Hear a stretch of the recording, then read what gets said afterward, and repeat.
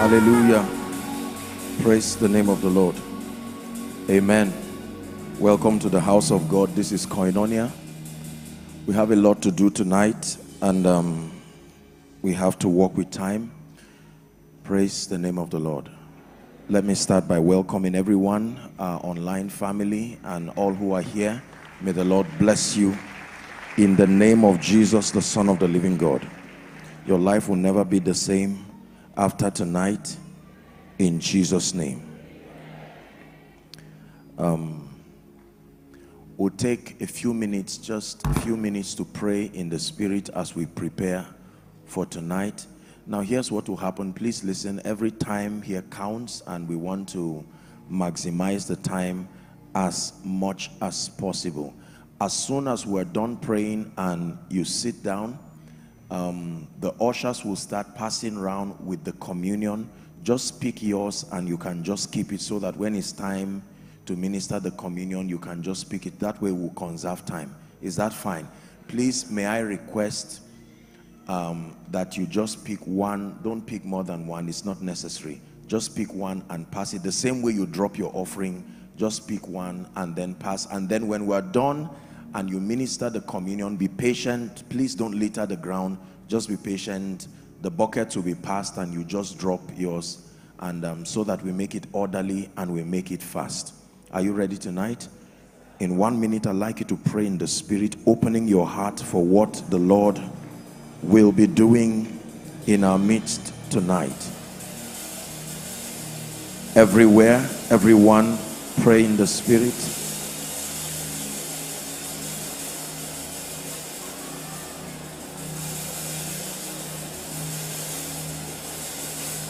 Shaprandege baratoska lebraka hasida. Lekete brandege barakos shadabala kuziatabala. Let it be from the depth of your heart, your spirit connecting to the flow of what God is doing. You're praying in the spirit. The Bible says, "But ye beloved, building up yourselves on your most holy faith," praying in the Holy Ghost. Shadibala hasada bakata branda gadabalados. Embrata suda belekoshiata branda kasida. We pray opening up our spirits. We pray opening up our minds.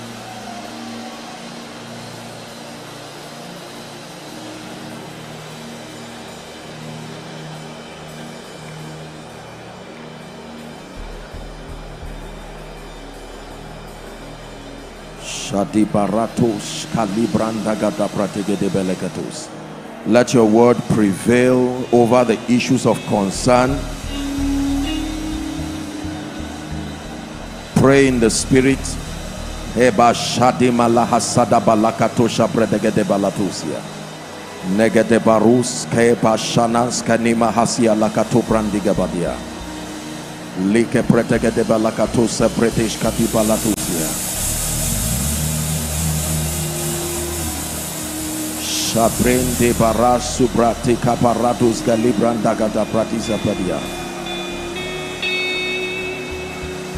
Helanta posha la cruz kadila par haskide manakatoshia. Engrete bekete pratash kada barakatosa predegede baladabos. Hemanda kaparondas kede balahas kede brandiga diala hasiba. Krakosha gada branda gaduzia keteba latuziata. Embrakata brandige de balakoshiata brateske de plasi brahastia. Kebrandika turia shadeke de balakata priata. You're expanding and enlarging your capacity to receive.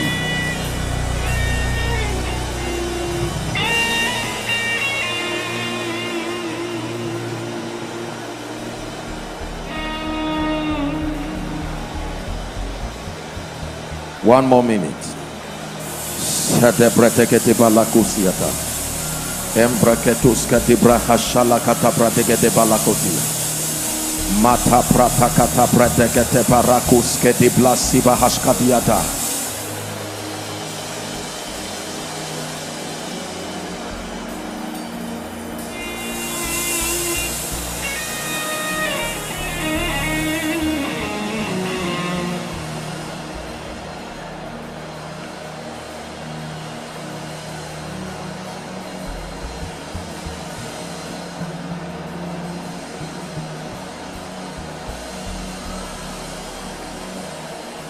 Holy, holy, I will bow before my Lord and King. Hallelujah, you have come to us, and you make all things new. Emmanuel,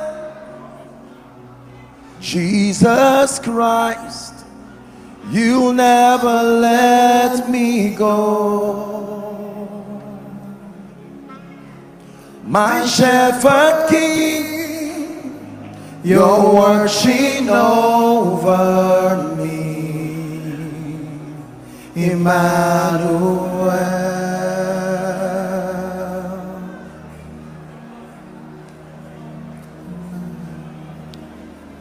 Father, we pray and we ask that you make your presence mighty and manifest in our midst. Finally tonight, let age-long captivities be broken.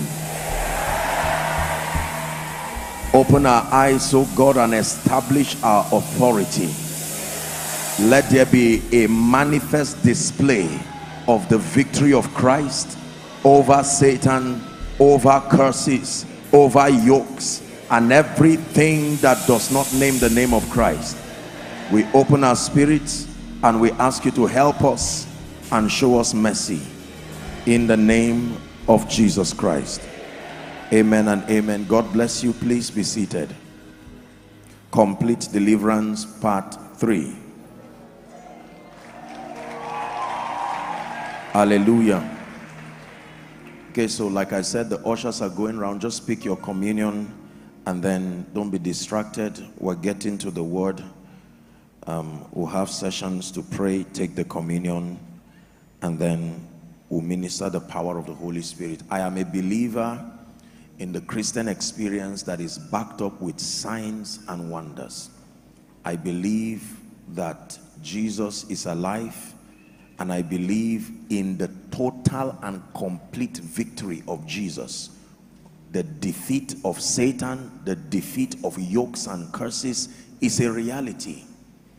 And in this series, our intent is to establish that reality practically in our lives. Hallelujah. Please, I want to plead with you to do well to listen to part 1 again, listen to part 2. Tonight, I'm happy, but then I'm also sad, and I'll tell you why, for both reasons. I'm happy because someone's captivity is coming to an end. I'm happy because tonight will be an opportunity to enlighten the body again as far as the dynamics of the ministry of deliverance is concerned. But I'm sad because in preparing my notes for this night, I had to edit so many things. At a point in time, I had to just stop and rest my head and say, my God, to be able to do justice to this entire series, in truth, I will tell you, it will require at least a 6-part series, not just a 3-part series. There are so many things I've had to take. In fact, the last time we did the mystery of deliverance, it was a 4-part series. And this is now, we have to end for now. There are so many things that we need to know. But I may have to edit some of them. And then in teaching some of the things I'm teaching today, very sadly, I may not be able to press into the kind of depth that I would want to go. So this is where my sadness stems from. But then we have other series that are still related to this, and I hope that when we get there, we'll be able to just dot the I's and cross the T's. Albeit, we know that with what we have gotten tonight, it is sufficient alongside the ones that have come to grant us victory established in reality. If you are in agreement with me, say amen. So let me apologize in advance. Honestly, I kept looking at my notes and wondering what I would teach and what I would omit, because when it has to do with mentoring believers to thoroughly understand how to establish victory, you should not omit anything, provided it comes from scripture. It is very important. The Bible says, lest Satan would take an advantage of us. And the advantage comes by his accessing the loopholes and the gaps in our spiritual understanding. But then we have to walk with the allowance that time has provided for us. Let me do a 5 minutes recap, and then I'm holding my notes here. I hope you have yours. Praise the name of Jesus. Our text for this series has been John 8:36, the Amplified. John 8:36, the Amplified. It says, if the Son sets you free, you are free indeed. It says, really and unquestionably free. Really and unquestionably free. Part 1, we began to discuss the biblical basis for the study of Satan and demons. We wanted to be sure that we're not walking in error as far as the word of God is concerned. And we examined a few scriptures that give us the allowance to study on Satan and demons. We looked at the biblical basis for the study of Satan and demons. We looked at the Old Testament, the life and the ministry of Jesus. Jesus taught about the satanic kingdom. He administered deliverance himself. We looked at the life of the apostles and the early church. They taught, Paul himself in his Pauline epistles taught about the structure of the satanic kingdom, and then he also taught, he administered deliverance. Then we looked at the origin of Satan. The origin of Satan. We couldn't do justice to the origin of demons, the concept of the Nephilims, the disembodied spirits. And this is one of the things that now make me feel sad, because we couldn't really press for the kind of knowledge that we need to have to understand where these disembodied spirits come from. Because if you understand that, you will know why they crave for human bodies. Hallelujah. And that every time demons are not in a human body, they are in a perpetual state of torture and restlessness. That you can be sure. Jesus himself taught us that every time a spirit, demon spirits, are within this territory and are not in a human or material body, there is a consequence for being in this realm and not having a material body. The consequence is torture, because according to the law of territory, every spirit that resides within this domain must be resident within a material body. So even the Holy Spirit, when he comes, he lives within the believers. Are we together? So you can be sure of this, that demons are under a state of perpetual torture and restlessness every time they are not within a human body. Now, human bodies, according to scripture, are not the only bodies that demons can occupy. They can occupy animals, they can occupy all kinds of things, but the reason why human bodies are the most preferred is, number one, we are the zenith of God's creation, the most complex of all his creation, and then number two, authority was given to the believer. The human, it wasn't given to animals and plants, and so Satan is most comfortable to wreak his antichrist agenda when he operates in and through a human body. So we looked at that, and then we looked at a bit of the reality of evil in scripture, the fact that we live in a wicked world and that it takes understanding to be able to prevail. Part 2, last week we considered the structure and the operations of Satan and demons. I hope you still remember. We looked at the structure of Satan. According to Revelations, we said that Satan has angels, and he fell together with a third of the angels, and that Satan, alongside the demons or evil spirits, make up what we call the satanic kingdom. We did emphasize that Satan has a singular assignment to fight and frustrate the purposes of God by any means. The theme that drives the activity of the satanic kingdom is to fight and frustrate the purposes of God. But Satan's unique goal and agenda is for transgenerational allegiance and dominion over the saints. You have to understand this. Satan has his personal manifesto, his personal agenda, and the satanic kingdom as an organized demonic kingdom also have their manifesto.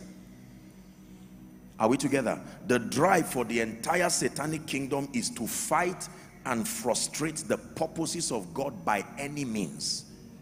By any means. Sickness, poverty, delay, retrogression, curses, yokes, by any means.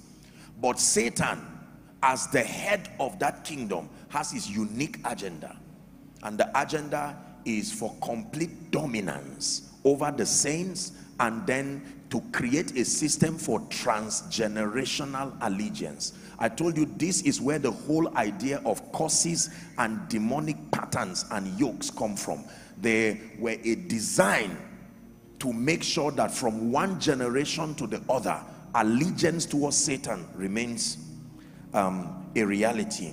So we dealt with Satan's operational system, that Satan and demons fight. They hinder, they resist, they kill, they steal, they destroy, and all of that. And I did tell us last week that of all the strategies and the operations of Satan, the most pronounced in the Bible is deception. You still remember? Yes. And that to deceive means to deliberately cause someone to believe something that is not true, usually for personal gain, or to take an advantage of that person. Deception is to deliberately cause someone to believe something that is not true, usually for personal gain. We define deception or falsehood as a statement or an action that is intended to mislead, hide the truth, promote a false idea, often for personal gain. And we did say last week that deception cannot happen until the deceiver is aware of the truth. There is no possibility for deception until the person doing the deceiving, in this case Satan, you must be aware of the truth to be able to deceive. So Satan, by this definition, is not ignorant of the truth, because deception is to deliberately manipulate someone to believe what is not true. Deception cannot happen until the deceiver is aware of the truth. We now looked at a study on how Satan operates. I taught us last week that there are 3 levels of satanic influences. I'm taking this because we have to connect from there to our teaching tonight. That the first is called witchcraft. And I did teach us that witchcraft necessarily does not deal with drinking blood, eating flesh, our traditional idea of witchcraft. Witchcraft simply means to cause you to think, to cause you to act, to cause you to talk in error using the tool of deception. That is witchcraft. All other traditional practices, they may be expressions of deception, but according to scripture, deception means to cause a man to think, to act, and to talk in error using, witchcraft now, using the tool of deception. The second level is manipulation and control. And I told us that this is largely in the realm of the mind, and that believers, even spirit-filled believers, can be manipulated. Now, you find out that every time you see, or most times when you read scripture, especially in the Gospels, when it has to do with demons and their victims, it uses an English expression, possessed.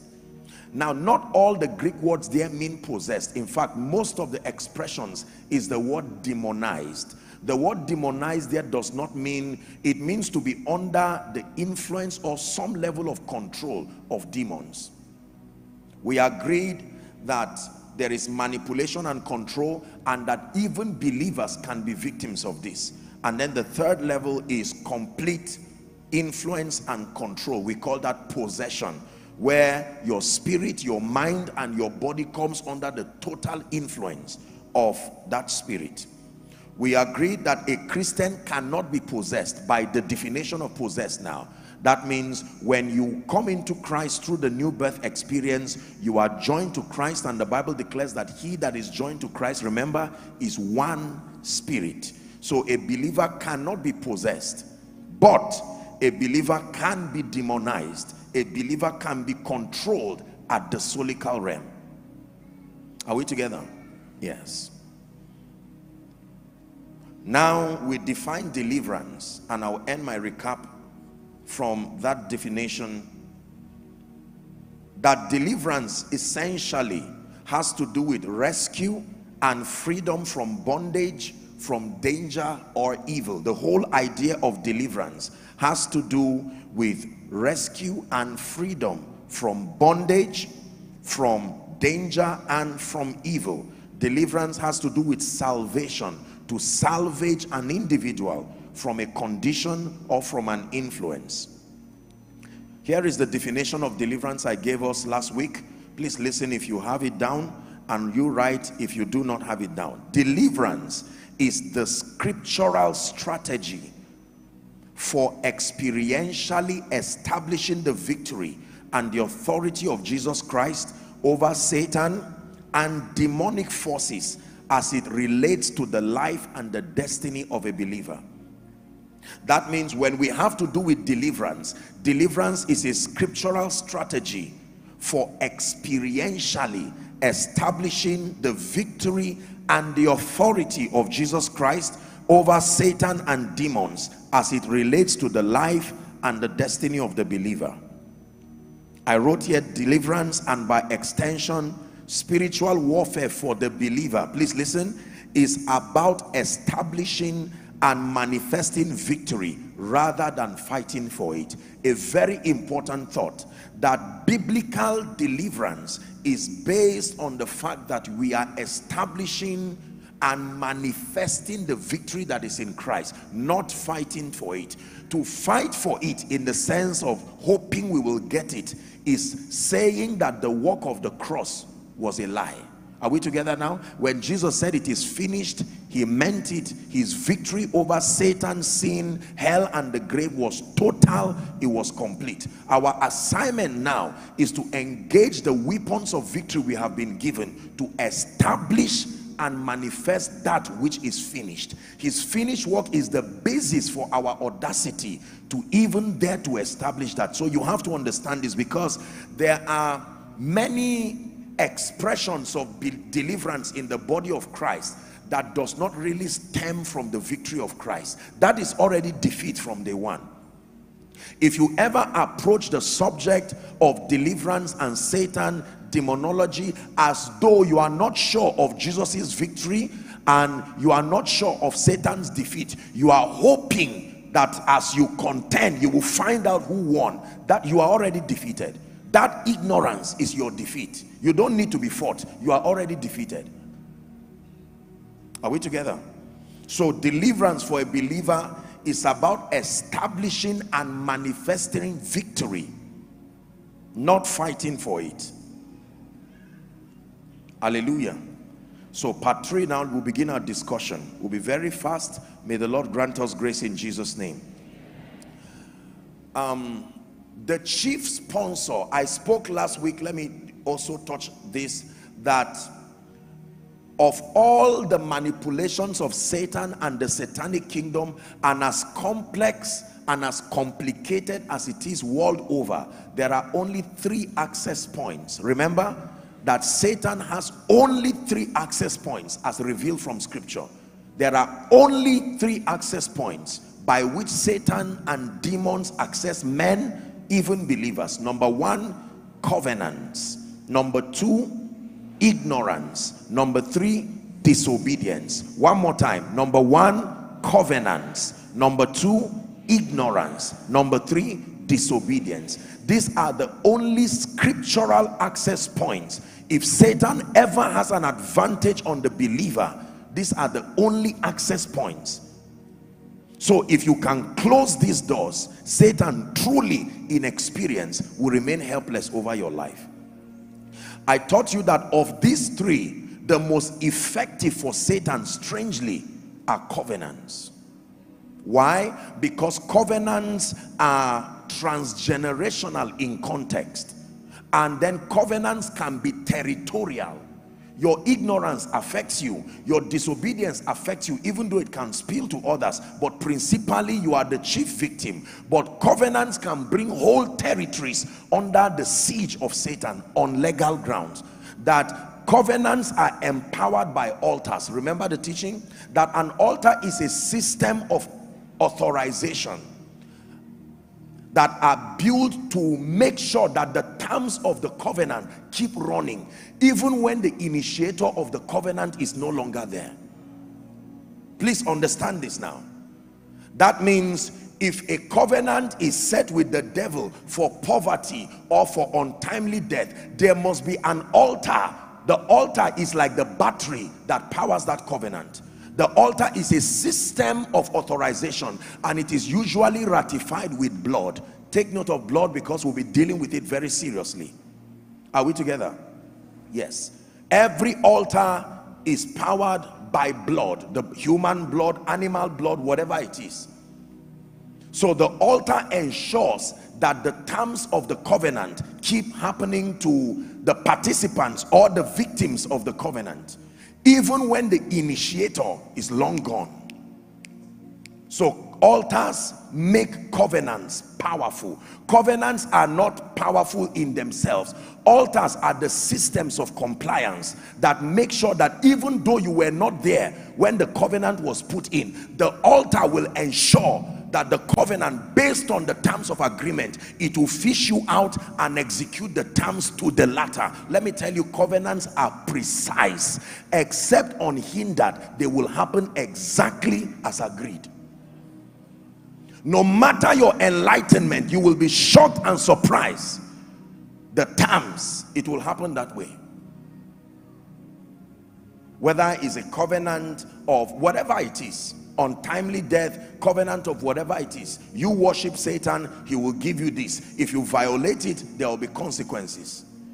If covenants are not superimposed by the things that you're going to be learning today, it will walk to the latter. You can go abroad, you can travel to Europe, you can travel to America. The covenant will slowly haunt you there, and with the precision of a surgeon, it will execute everything as agreed.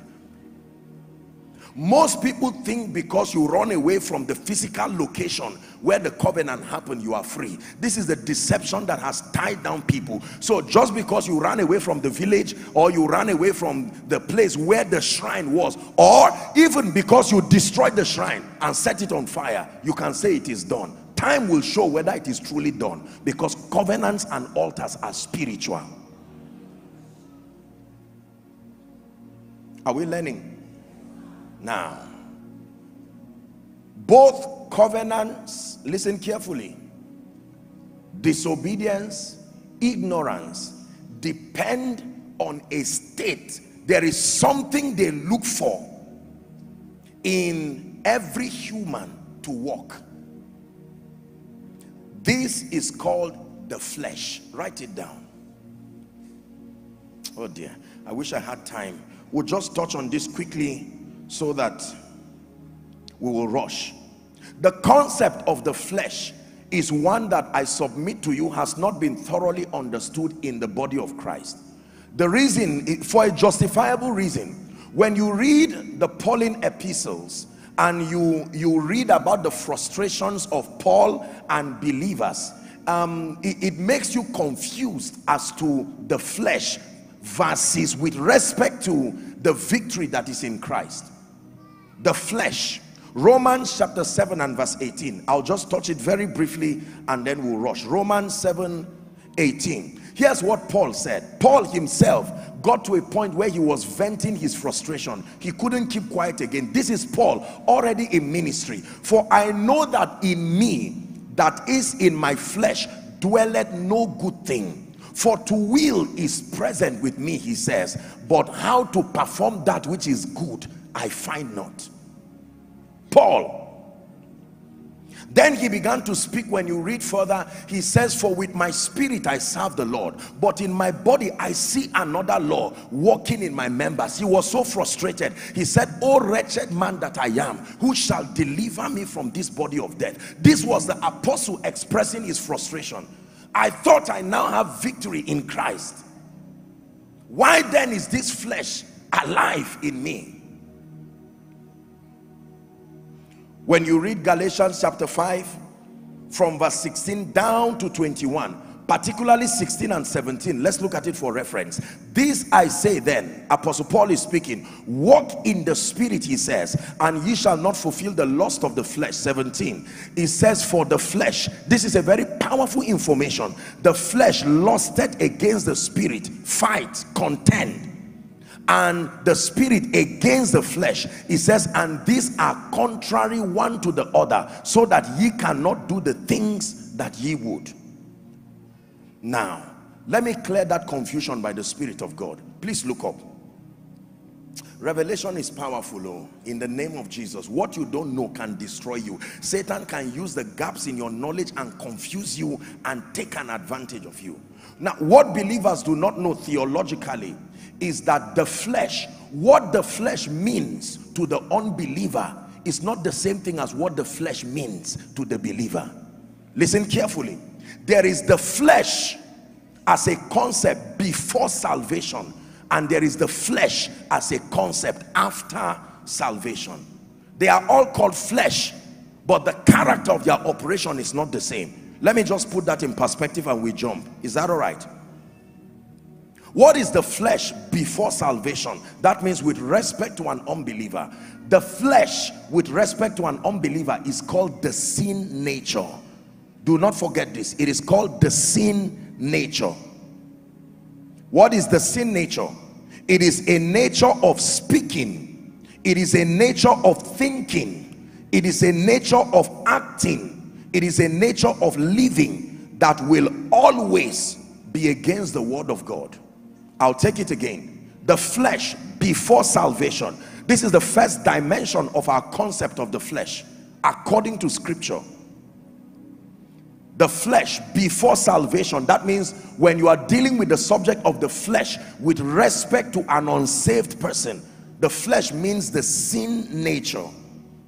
A nature of speaking, a nature of thinking, a nature of acting, and a nature of living that will always, the key word is always be against the word of God. It's called the flesh. Furthermore, I wrote this. This is the very nature of Satan at work in the spirit, the mind, and the body of the unregenerate man. This is the very nature of Satan at work in the spirit, the mind, and the body of the unregenerate man.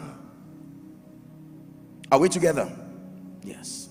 So to the unbeliever, when you mention the word flesh from a biblical standpoint now, it means the embodiment of that sin nature, the very nature of Satan. That was the nature that came upon man by reason of his fallen state. When man fell, among the many tragedies that happened to him was that he lost the life of God. In replacement to that life, he had and became an embodiment of the sin nature. When the Bible says he who knew no sin became sin, Jesus himself had to subscribe to that sin nature to destroy it. This nature, this sin nature, that is exactly what the death, the burial, and the resurrection of Jesus defeated. That nature. Are we together now? So the concept of the flesh to the unbeliever or before salvation has to do with the very nature of Satan, and that is what the death, the burial, and the resurrection of Jesus, a legitimate ground to cut you away from the influence of that life. The very nature that the death, the burial, and the resurrection of Jesus defeated is called the sin nature, or you find it in the Bible, the flesh. That is one side. Now, when you are saved, to the believer in Christ, Sadly and strangely, the Bible also uses the concept of the flesh. But now this time around, the idea of the flesh with respect to one who is in Christ does not necessarily mean the sin nature again. There is a word for the flesh for the believer. It is called self. Are you seeing that now? Self. The nature of self. We have a teaching in the nearest future to deal with this, so I won't go into that deep. But if you have the chance to listen to my teaching, sadly it's an audio, Christ-centered living. Please listen to it. Christ-centered living. I teach there about self, that all of the limitations of the believer in Christ, who although the victory of Christ has conquered the sin nature that we call flesh, there is still another dimension of flesh that the Bible calls self. The inability to intentionally live your life with the consciousness that everything about you should glorify the Lord is called self. The Bible says, glorify the Lord with your body, which is the Lord's. So the nature of self that the Bible calls flesh in the believer is what produces the numerous ills that now plague the believers. That Paul is saying, look, with my spirit I serve the Lord, but in my body, even though I am saved, I still see another law. That does not negate the victory of Christ. This is self. And the key to the defeat of that self is found in Galatians chapter 5 verse 16. This I say, walk ye in the Spirit. Now you can see that the solution is not being born again, not being saved. He's talking to people who are already saved, that you must walk in the Spirit. In fact, he says, set your affections on things above and not on the things that are earthly. And then when you read on dealing with that again, Paul, the apostle himself, would tell you, I die daily. I crucify the flesh, that nature of self that seeks. It is because of the appetite for self-glorification and vainglory, the absence of the consciousness that you have been bought with a price, that can open you up to a plethora of ills. And he's saying the cure is to be spirit-minded. The cure is to deaden this flesh. We'll look at it when we get to deliverance proper. Are you blessed now? So let me just stop here for the flesh. Now you understand that when the Bible talks of the flesh as dealing with the unregenerate man, is simply talking of the sin nature. There is no amount of counseling that will solve that problem. That nature needs to be replaced completely, and only the death, the burial, and the resurrection of Jesus, the life of God, is the cure for that nature. Are we together? When he expresses frustration, "O wretched man that I am," Romans 7, "who shall deliver me from this body of death?" Then Romans chapter 8 from verse 1 now began a discourse. He said, "There is therefore now no condemnation to them which are in Christ Jesus, who walk not after the flesh but after the Spirit." Verse 2 says, "For the law of the Spirit of life in Christ Jesus hath made me free from the law of sin and death." Are we together? Administering deliverance. Let's deal with the administration of deliverance now. Now you'll be learning practically how to be free from demons, how to be free from curses, how to be free from yokes of darkness. Please listen to this first for yourself, but listen so that God can use you as an envoy of deliverance for others. Are we together? In this kingdom, you don't just learn for yourself, for the promise is unto you and your children and your children's children, as many as are far off, even as many as the Lord your God will call. Now, there are 3 levels of deliverance. Write it down, please. Complete and entire and total deliverance is in 3 levels. This up front explains the reason why many people experience what we call partial deliverance. The Bible is very clear. Jesus himself, in his teaching about demons and how they operate, told us that it is possible for a man to be temporarily free of demon spirits, and then the demons reinforce and return back, so that the state of that man is worse than what it was initially. Jesus is teaching here. So we know for a surety that it is possible for someone to be delivered sincerely, and yet the deliverance is not complete. Can I be honest with you? There are many believers in this kingdom who are victims of this, largely because of ignorance. Are we together? Most of what people call deliverance in the body of Christ is only the first step of Bible deliverance. Are you ready to learn? Number one, the first level of deliverance, I wrote here, the first level of deliverance is casting out the spirit influences over your life and at the back of your challenges. I will take it slowly. The first level of deliverance has to do with casting out the spirit. Casting out the spirit influences in your life and at the back of your challenges. May I tell you that demons do not only possess and influence men, they can possess conditions, they can possess things. A financial condition, a spirit can enter that condition and it no longer becomes an economic condition. Listen, there is a financial condition that is an economic condition, and unassisted by any demonic means, it should not threaten you beyond the laws of economics. If you obey the laws of economics, it should bring that condition back to order. But when that condition defies even your obedience, a spirit has possessed that condition. Spirits don't just possess men, they can possess things, they can possess conditions.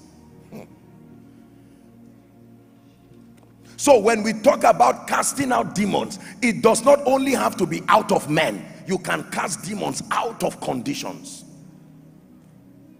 Listen, I can be exhausted, and by the simple biological system in a man, chances are excellent that when you are exhausted, based on the biological construct of your body, you may have a headache, you may have whatever it is. It's not necessarily demonic, but demons can enter that situation. At that point, Panadol will act like water. It will not do anything to that condition.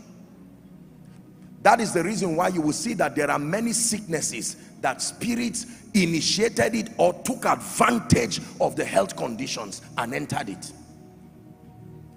Jesus, as we'll be learning, would often cast out the spirit influence. Then he can now deal with the issue. Are you seeing now? Very powerful. James chapter 2 and verse 26. Let me show you something. A very powerful principle. Apostle James was teaching us about faith and works, and he veered off to explain a very deep and powerful spiritual concept. He said, for as the body without the spirit is dead. He draws from a mystery and a spiritual principle to help us understand faith and works. That means everything that is alive, both men and conditions, there must be a spirit giving it life. Do we agree? If there is favor on your life physically, Paul is saying that physical result, are we to Apostle James, he's saying that physical result is not normal. There is a spirit that is powering it to happen. If there is disfavor, he's also saying that physical condition is being powered by a spirit, because anybody that does not have a spirit is dead. You can build a body, call your business, but there has to be a spirit that gives it life. And if there is no spirit and it is empty, Satan will come and occupy that business, and the business will start acting the same way a demon possessed person acts.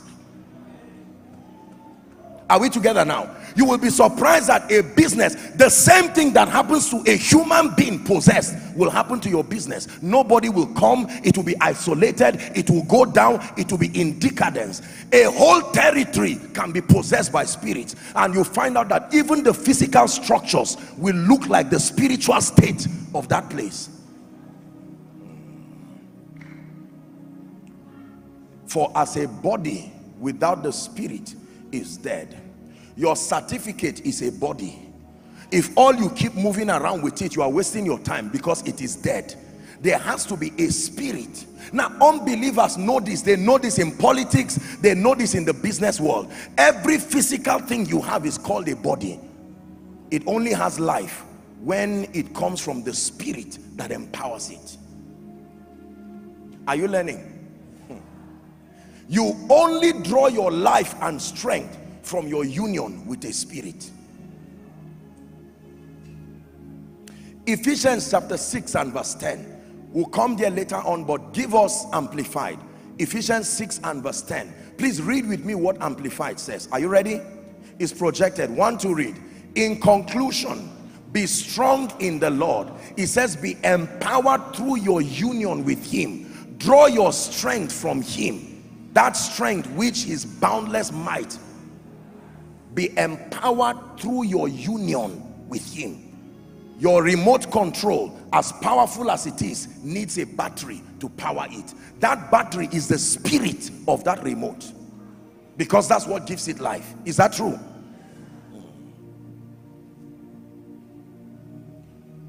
When you pour a liquid into your car, you call it PMS, premium motor spirit, and you pour that thing inside a physical car and kick it, and it starts going. And if that thing finishes, no matter what your car is, it will remain there. A body without a spirit is dead. As big as your generator is, let everything be alive, and that fuel, that diesel, gasoline, everything is gone, and you will kick it and waste your time. What makes you believe your business and your life and your family and your job and your destiny will only move as physical structures? There must be a spirit component. You actually believe koinonia is just a physical organization? That's a mistake. Can a physical organization do this? There has to be a spirit. There are results that men cannot produce unassisted. There has to be a spirit component. May your life begin to shock you even from today, in the name of Jesus Christ. Listen, when you know this, you don't fear, because you are not alone.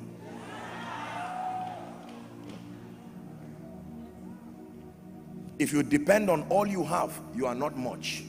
But when the spirit component comes, how many of you have seen a tiny remote that you can be playing with like this? You go, and now I'm not encouraging terrorism in Jesus' name, but those who are in the army, what they use to activate bombs, sometimes it can be a tiny substance like this.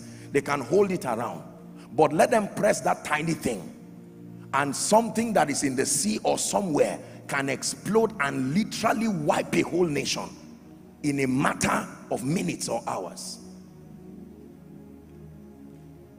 You can be small, but let that spirit component back you. You will have results that defy explanations. Sometimes you will have to stop yourself and say, what is this? May that be someone's testimony after tonight, in the name of Jesus Christ. So when you see extraordinary results, don't ask spiritually childish questions. Where did it come from? You know the answer. There has to be a spirit. You go back, and from tomorrow you see what begins to happen to you in your business. Your shop has been running as an economic structure. Change it to a spiritual structure. Invite the Holy Spirit to be in partnership. You've been doing your work just as an intellectual. Add the spirit component and watch the wonder working power of the spirit. Believe me, I know what I'm saying. When you hold my hands, everything becomes possible. When you hold my hand, impossible becomes possible. When you hold my hand, everything becomes possible. When you hold my hand, impossible becomes possible. So let's go back to what we're dealing with. I told you that there are spirits that attach themselves to your spirit, in the case of a possession, to your soul and to your body. And the legal access, like we have learned, is through covenants, through disobedience, and through ignorance. So the first step in deliverance is casting out devils. Do you see that casting out devils is not deliverance? Casting out devils is part of deliverance. There is a difference between deliverance and casting out devils. Casting out devils is a subset of deliverance. Just because you have casted out devils does not mean you have administered deliverance. Is someone learning? Is God giving us wisdom? We generally say, I have been delivered, and in that you are right. But theologically speaking, casting out demons or the spirit influence behind individuals, behind conditions, behind states is only one of the aspects. Let's look at a few scriptures. Mark chapter 1, the ministry of Jesus. Is God helping us? Let's rush. Mark chapter 1 from verse 22. Mark chapter 1 from verse 22. The Bible says they were astonished at his doctrine, for he taught them as one that had authority. Listen, this is the first miracle of Jesus according to the synoptic account of Mark. The Bible says as one that had authority and not as the scribes. 23. And there was in their synagogue. Now, are you seeing this now? The man with an unclean spirit, do you think he came to church believing he had an unclean spirit? Was he acting like a man with an unclean spirit? He came as a very faithful congregant and he sat quietly. But the Bible says that man had an unclean spirit and he cried out. The spirit, not the man. Next verse. Saying, let us alone. So you know that that man was heavily under the influence of spirits. Let us alone. What have we to do with you, thou Jesus of Nazareth? Art thou come to destroy us? I know who thou art. Can you imagine that demons know Jesus more than believers? In an instant, they knew without confusion, you are the Holy One of God. 25. This is the first recorded activity of casting out demons by Jesus. Remember, I taught you that until Jesus showed up, they had never seen casting out demons by a name. No, it had never happened for a man to use his authority and rebuke a spirit. Demons had left people. They left in worship in the case of David, and in most cases they will stone the person who the demons possess, so that if that body dies, the spirit will struggle to look for another body again. But this was the first time they saw a man with the precision of a surgeon. He can remove the spirit and leave the victim alive. They said, who is this? Where did you bring this doctrine from? We thought that when a man is demonized or possessed, that man is over. But now Jesus is saying you can preserve the man by expelling the spirit. And Jesus rebuked him, saying, hold thy peace and come out of him. I love Jesus. Verse 26. When the unclean spirit had torn him. Are you seeing some of these characteristics? That means it is not unusual. Now please pay attention. I know that again when I speak like this, there is always a boundary of balance. But it is not unusual to find out that at the process of expelling spirits, they can talk through their victims, or there can be manifestations. It is not unscriptural. Satan can take advantage of it, but it's a very usual occurrence. Jesus himself showed us here. Are we together? and cried with a loud voice and came out of him. 27, we are reading to 28. The Bible says they were amazed, in so much that they questioned among themselves, saying, what thing is this? What new doctrine is this? For with authority commanded he even the unclean spirits, and they obey him. May they obey you. In the name of Jesus Christ. With authority, that you can step into a business and someone can say, listen, I hear you attend Koinonia. I know you have spiritual understanding. My whole life is crumbling, and with the wisdom of one who has been well trained, you look at the situation and you can see the signs. You know that this is beyond a sociological problem. You can detect the presence of demons, and while the person hopes that you will comfort them in their lamentation, you will tell them, my idea of comfort is not crying with you, it's bringing liberty to you. And you look at that situation, this financial situation, in the name of Jesus, the spirit that is behind it, you drive it away, and somebody will say, my contract that has not been signed. Now you know that it's not just a man stopping it. Behind it there are spirits.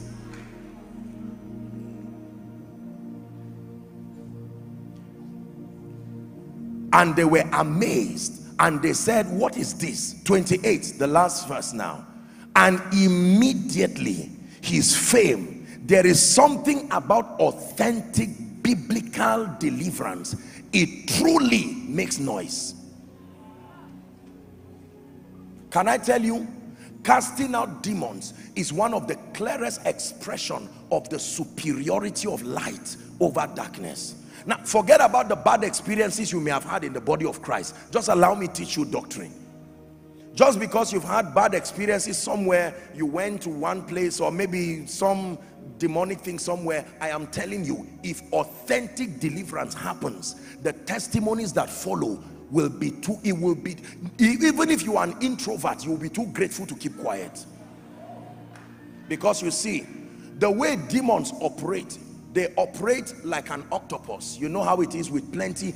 It will usually not touch only one area. So there are areas in your life you would not even expect a miracle from, but when that one spirit goes, it's like wildfire. In one day, doors can open. Listen, if you are healed in your body of, say, diabetes, it will not affect your finances, because this has to do with your body. But let one spirit that has been sitting quietly over the many areas of your life, I tell you, if that one spirit is genuinely fired out of your body and out of your situation, things will change. Most situations that people have, hear me, are powered by demons. If I ask you, write your prayer request, you can write 30 things. You will be surprised that all those 30 things is the same spirit sitting on it.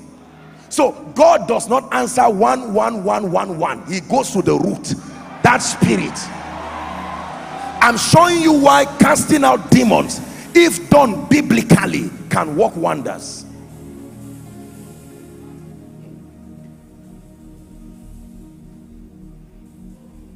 I have seen this happen in the life of people. They came for prayer. Apostle, this is what is wrong with me. Bad dreams or whatever it is. And of course, they will usually have other problems, but in order of priority, they want to deal with the one they consider to be most important. And when they come to me, I look at their situation and I know, and I tell them, you just get ready for testimonies. And sometimes just hours after that, do you know, let me tell you, until you are really, really, really delivered, you don't know how many things Satan is stopping. Let the deliverance fire of God, authentic fire, land upon your life, and you will see that there were many things that were supposed to have happened to you for your good.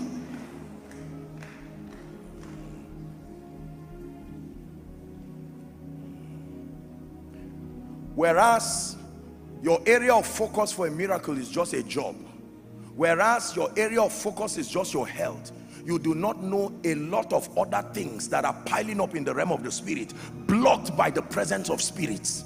That's why I told you, when deliverance happens, the fame, the testimonies from it, you will see people listing testimonies as if they are lying, because one spirit left. You see, you come for prayer and usually you pray for yourself, but the same spirit oppressing you is the one oppressing your elder brother, the one oppressing your elder sister. So when it leaves, you are not the only one who smiles. We are here for you.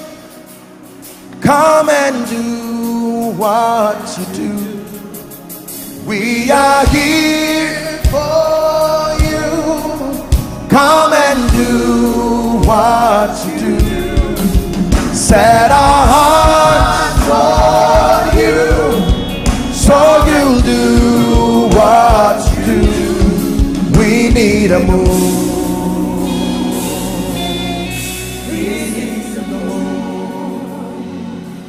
Can I tell you this?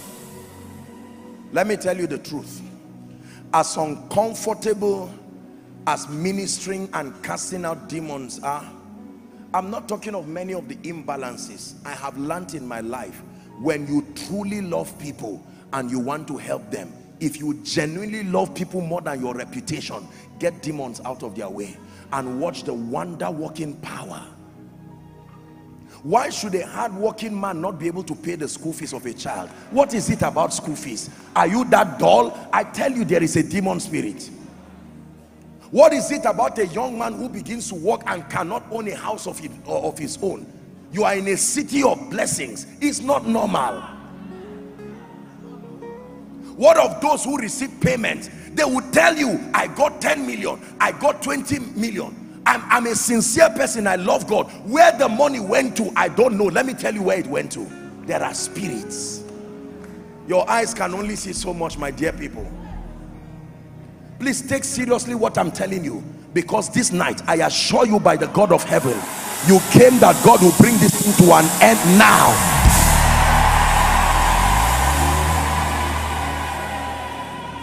Please sit down. Hallelujah. There are spirits that when these spirits manifest, people will always misunderstand you. Listen, when Jesus became sin, something happened to him. Jesus, who was an epitome of the love of God, was standing. Barabbas, who was a confirmed criminal, was standing. They told men, choose who should live. They chose Barabbas. When people, rejection has an explanation. Why will you choose Barabbas? Somebody who probably stole from your house. He was caught in your presence, and yet you chose. So you see what certain politicians do. Let me leave that for another day. If you are not empowered by the Spirit, you will call evil light. You will call light evil. You will walk consciously to evil. The people that chose Barabbas were not wicked people. They found themselves saying, let a curse come on us and our children. And Jesus was just watching them. That is the same way there will be a job that can lift you and bless you. There will be another one that will destroy you. You will sit down and that spirit can come upon you, and you will get up and throw away a job that is full of destiny helpers. There are people who had jobs that if they listened to, it would have blessed them, but a spirit came upon them and made that job look like it's an interruption to ministry. They left the job in a bid to become preachers, and they found out later they made a big mistake. May your eyes be open in this series, in the name of Jesus Christ. Luke chapter 13. Luke chapter 13. We want to see how spirits cause even health conditions. Verse 10. Luke 13 verse 10. And he was teaching in one of the synagogues on the Sabbath. Are we still here? Next verse please, quickly. And behold, there was a woman which had a what? Spirit of infirmity. Remember I taught you last week that spirits are also identified. Demons, unclean spirits, they are identified by the character of what they do. A spirit of infirmity. How long? If you ever believe that time casts out demons, learn again from this story that time will not exit a demon. It can sit on your life from when you are small, and if allowed, until the day you go to heaven or hell, where based on what choice of salvation you make, it can remain there. 18 years. The Bible never said this woman was a backslider. She was going to church every time, and yet that spirit will follow her to church, share the grace and go back. Follow her to church, share the grace and go back. 18 years until Jesus came. You're a man of God. May you be a man of God on fire. Let people not come and sit down under the influence of your grace, and you share the grace and all this backlog of trouble go with them. There was a woman which had a spirit of infirmity, 18 years. Look at this. The Bible says she was bowed together, something like this, and could not lift herself. Now physically, will you see a spirit on her? No. Doctors are here. They would be able to give it a medical name. Do you think in that 18 years someone was not compassionate enough to try to treat her? Verse 12. The Bible says when Jesus saw her, he called her to him and he said to her, listen to what he said, woman, thou art loosed. So she was bound. If you look at somebody bending, you would just say, okay, maybe it's just cold, maybe the weather, maybe some kind of medical condition, maybe your spine and all of that. And Jesus is saying all that explanation you are giving is correct from the physical realm, but from the realm of the spirit, I wonder what they use to tie her. It can be a rope that for 18 years nothing has happened to it. Verse 13. And he laid his hands. Are you seeing now? The Bible says he loosed her from the influence of that spirit. Then he now laid his hands on her, and immediately she was made straight and glorified God. Read on. Look at what happened. He's giving an explanation here. Is the explanation I'm interested in. The ruler of the synagogues answered with indignation. Now you know why they were angry. Were they angry on their own? With what I've taught you now? Because Jesus had healed on the Sabbath day. Look at a silly reason for anger, that he healed on Sunday. Sabbath then was Saturday. And said unto the people, there are 6 days which men ought to walk. In them therefore come and be healed, and not on the Sabbath day. That was the anger of the people. You can see that if you look at people, you can have compassion, because you see how foolish their ideas are. You know they are empowered by demon spirits. How do you get angry for a woman who has been healed for 18 years? The first thing to do is congratulate her at least, and yet they were angry. That anger is not normal. Humans will rejoice with a woman that way, but humans empowered by demons will behave like demons. That you have received a testimony after 18 years and people are clapping for you, and there is actually a human being who looks at you and is not interested in the victory after 18 years, and he's warning you that his mind is on the Sabbath, as if it affected him directly. Verse 15. The Lord answered him and said, thou hypocrite. Look at Jesus. Jesus is about to get them. Doth not each one of you on the Sabbath lose your ox? Are you seeing now? They had animals and they don't tie them on Sunday to respect the Sabbath, because they need them to feed and be fat so that they can sell them. And he's saying you are a hypocrite. You can lose your donkey or your goat on Sunday to still eat, or on the Sabbath to eat grass. And here is a woman, the Bible says you can lose them away to eat. And then verse 16, let's hurry up. Jesus is saying, ought not this woman, being a daughter of Abraham? That means, do you not know there is a covenant? What is the covenant? In thee shall all the families of the earth be blessed. That means this woman qualifies based on my agreement with Abraham, because Abraham's covenant was to him and to his seed, that the seed being Christ. And he has come now as an expression of his compassion. Lo, these 18 years be loosed from this bond. Other versions say who Satan had bound for 18 years. Many health conditions, hear me believers, many health and medical conditions, I submit to you by the authority of scripture, have demons behind them. I have ministered to people. You've seen miracles happen here. I have seen people, whole families that were healed of HIV. Not stage managed nonsense, genuine miracles. Because the HIV did not come, it was not in their bloodline. I've heard people tell me, I went to bed, true story, and I saw someone holding a syringe, an injection. He injected me with whatever it is. I woke up physically and started reacting either to HIV or whatever it is. They would be on antiretrovirals, it will not work. And yet the power of God comes in one moment, and that devil of darkness leaves. You've seen miracles happen right here in your presence, just like that. That's how it will happen in your life this night. In the name of Jesus Christ.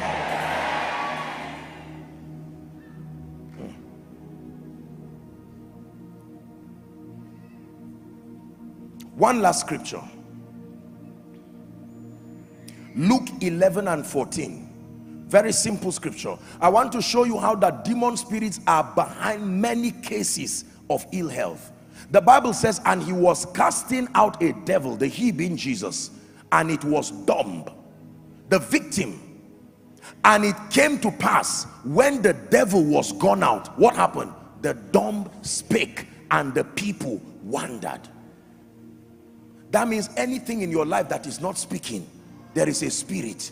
When that spirit is cast out, that thing starts speaking. Whether it's your influence, whether it's your honor, whether it's your glory. The dumb spake.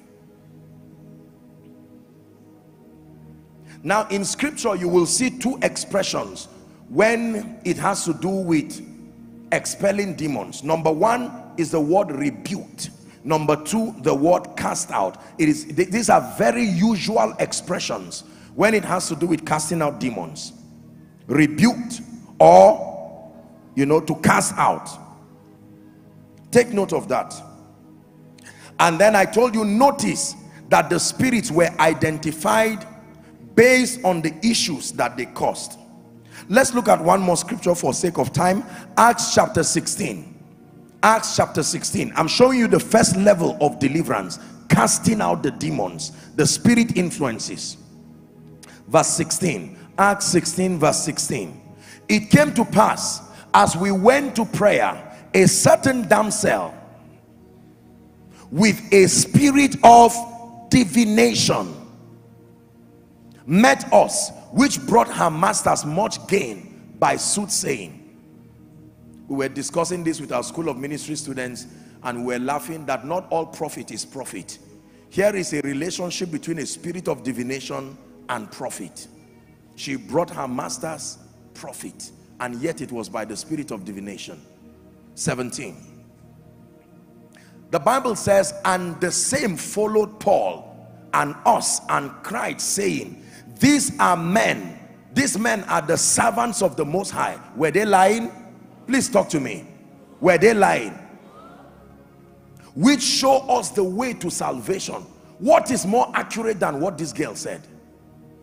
18. The Bible says, this she did many days, but Paul, being grieved, turned and said to the spirit, not the girl, the spirit, I command thee in the name of Jesus, come out of her. And he came out the same hour.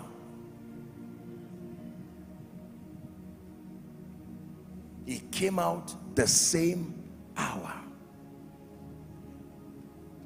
Note that manifestations when casting out demons is usual and biblical.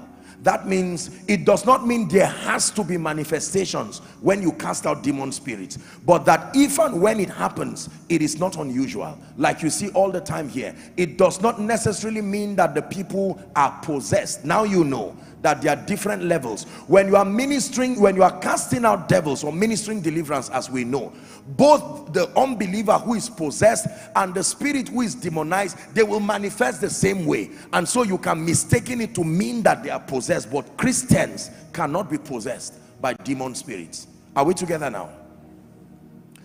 The second level of deliverance, very quickly, is what I call deliverance through transformation. This is the level that is probably most neglected by many believers. They do not know that this is a second level of deliverance. Please write, deliverance through transformation, and that by the word of God. Deliverance through transformation.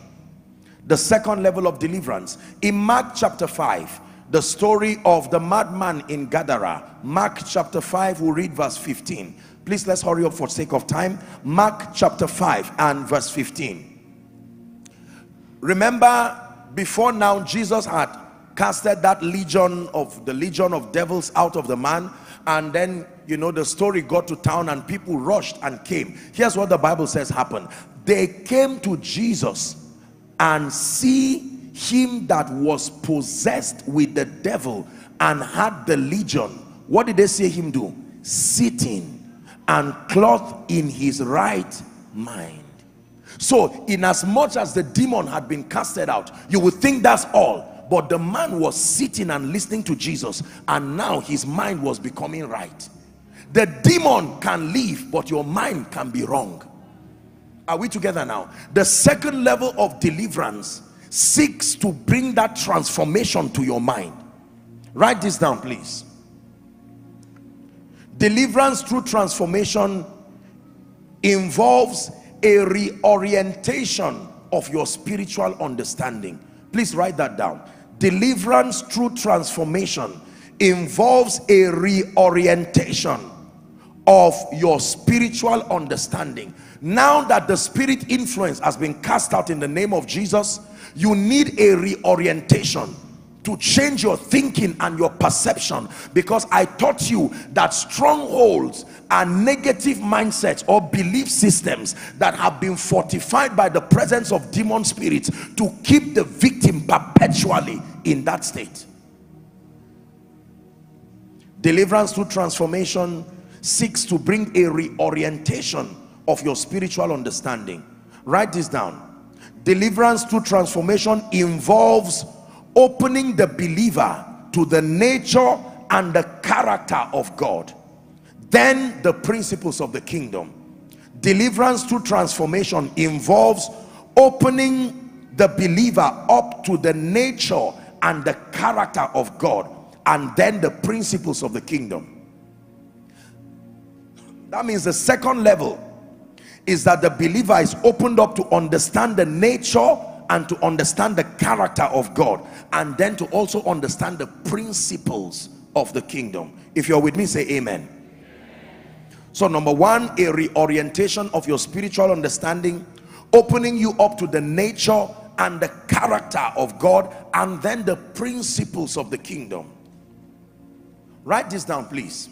Transformation closes the door of ignorance and empowers the believer to rise above the influence of demons. I'll take it again. Transformation closes the door of ignorance. Transformation closes the door of ignorance and empowers the believer to rise above the influence of demons. How true. Transformation closes the door of ignorance and empowers the believer to rise above the influence of demons. If a door is not open, demons cannot come, and ignorance is one of the doors or access points. The assignment of transformation is that when the demon goes out, then transformation now closes that door. Otherwise the demon will say, I will return back to my house. It can find it swept, it can find it clean, but still opened. Are we learning? Finally, transformation tears down negative thought patterns. Transformation tears down negative thought patterns that hitherto had been doorways for demons. Transformation tears down negative thought patterns, or mindsets you may call them. Transformation tears down negative thought patterns that hitherto had been doorways for demons. Listen carefully. Write this down and listen. Let me take you one more time. Transformation tears down negative thought patterns that hitherto had been doorways for demons. Now please pay attention. Demons don't just find comfort arbitrarily. They depend on the wrong mental construct of the victim to keep remaining comfortable in that victim. Are we together? So what demon spirits do is that before they attack an individual, they bring together wrong information that construct your mindset negatively. And when they find that negative construction, the demon spirits come and fortify that thought pattern so that you will not change from thinking that way. Now it becomes a free way for them, because provided you have a negative thought pattern, no matter how many times they cast out demons, they will go with joy because they know the door is open. You are not afraid of leaving your house because you have the key. Is that true? Have you had times where you left the key inside, or for some reason you don't have the key and the door was locked? Now you get stranded and you get afraid. Demon spirit need not be afraid if they still have a firm control of your negative thought pattern. Please, you have to learn this. Many believers rejoice in the fact that they've been free from demon spirits, but these spirits easily and almost effortlessly return to the people. Why? Because they do not contend for transformation. The moment they are delivered, they say amen, or demons are casted out, they say amen, they are happy, and then they are flattered by the instant results they begin to receive, and they no longer come to church. They no longer open up themselves to the ministry of the teaching priest. You see, one of the blessings of coming to the house of God is that you are submitting your mindset. Are we together now? The word of God attacks your mindset directly. It begins to deconstruct the old and poor and negative thinking patterns that came from culture, poor prior mentorship. Are we together? Inaccurate understanding of scripture. Because I told you the truth without balance can still destroy. So when you submit yourself to doctrine, among the many things it achieves is it begins to give you a superior enlightenment. Say amen.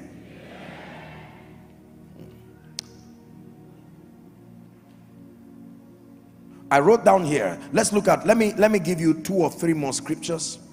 Proverbs chapter 4 and verse 23. Proverbs 4 and 23. Thank you, Jesus. It says, keep or guard your heart with all diligence, for out of it, heart is interchanged for mind many times in scripture, for out of it are the issues of life. You have a responsibility to keep, protect, guard your mind, guard your heart. Are we together? Romans chapter 12 and verse 2. It says, and do not be conformed to this world, but be ye transformed by the renewing of your mind. Say the renewing of your mind. Most believers hate church and they don't know it's an attack. Believers like Thanksgiving. Believers like celebration. Believers like anniversaries. Believers like gathering picnics and all of these things. But the moment you say come to church to learn, most believers see that. I'm showing you how these spirits work. As soon as the word of God is coming, they manifest as slumber. There is no reason to be tired. You didn't come from, you slept all day and you are still sleeping in the house of God. Even when a loud song of worship is raised, you still don't wake up. It's an attack. Are we together? And then you find other expressions like distraction. When your word is about to come, your eyes just goes to your whatever it is, your phone, whatever they are sending, and it may not be something that is so necessary that you have to attend to, and before you know it, you are distracted and your word passes off you because you were not discerning. Falls on bad ground, good seed but bad ground, and it does not produce any result. Listen, I want you to be very intentional about your mental transformation through the word of God. The true secret for sustaining your deliverance, in addition to casting out the spirit influence, that one can happen in a moment. Transformation does not happen in a moment. It takes one shout of the name of Jesus to dislodge spirits, no matter how age long. But it will take a while, quite a while, because you have to deconstruct your understanding across several thoughts and then begin to remold it again. That one is my assignment, and by the grace of God, he's granted me the grace to be a wise master builder, and will build with intention, provided you are willing to allow your mind to be built. Can I tell you, there are people who sit in church and it's almost as if they have vowed not to change. No matter the fire that comes from the altar, you will be surprised how it will fall on a mind that has refused to change. You must open up your heart to be disloyal to any thoughts that is inconsistent with the ways of God. Are we together?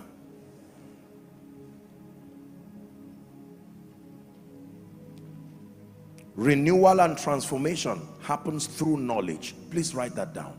Renewal and transformation happens through knowledge. Renewal and transformation happens through knowledge. Renewal and transformation happens through knowledge. Write this down, please. All believers need the ministry of the teaching priest. The teaching priest here can refer to your pastor, the apostolic ministry, any ministry that is committed to the sound teaching of the word. May I, by this charge, encourage those who are in ministry here and co-laborers in the gospel. Please let us focus on building believers rather than exciting them. It's good to excite because the gospel is called good news, but we must obtain grace to sit down and teach. Please look up. Can I tell you, the way I will preach in a conference or in a convention might be slightly different from the way I'll teach you in Koinonia. Koinonia, this is home. I seek to build methodically, and so I'm not in a rush. Are we together? In a conference, you are bound by time. You may just have a day or two, a session or two, so you can squeeze in anything there. But when you are teaching your people, settle down. Where are you rushing to? They are there with you. Don't be under unnecessary competition to bring Rema. Teach doctrine, doctrine, doctrine. Teach and repeat what you taught again, and repeat it again. It must not always be newness, but let it be freshness. Don't teach once and assume the people have gotten it. This is the secret that fathers like Papa Hagin and Copeland, they keep teaching and teaching to a point where the entire congregation gradually comes into that body of knowledge.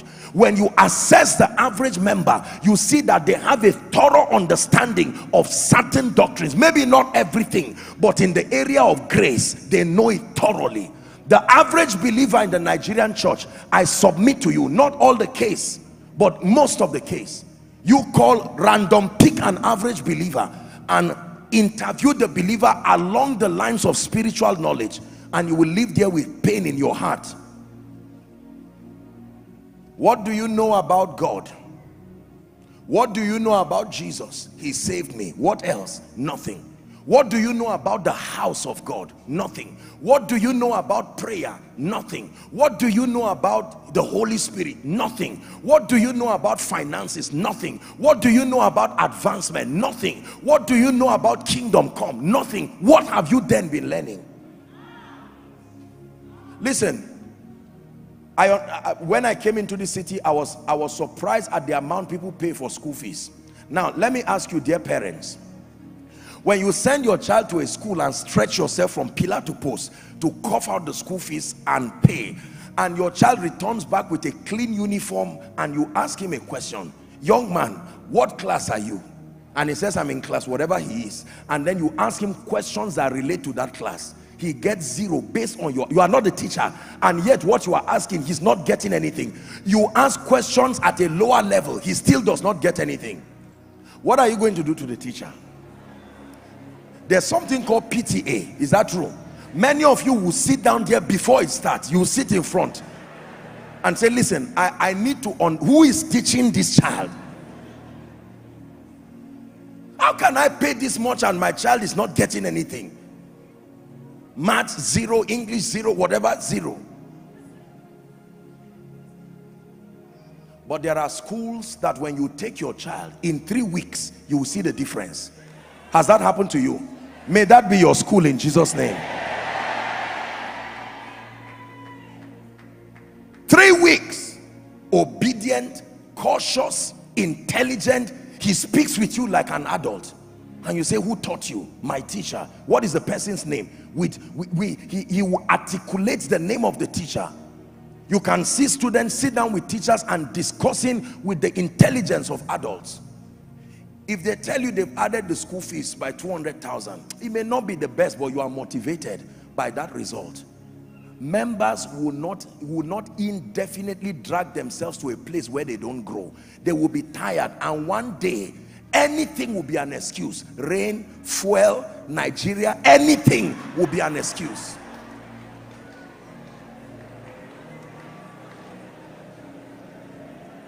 Yes. The consolation you have is that when you pay that price and get seated, you have done your own part. You allow the word of God to come. I vowed with God that I will never stand on this pulpit and waste your time, my dear people of God. I love Jesus and I love you too much to stand here and waste your time. Are we together? I cherish the sacrifice of your time traveling. There are people, did you know that there are people who don't live in Nigeria and travel every week? I've found reasons to say, why don't you just come for miracle service?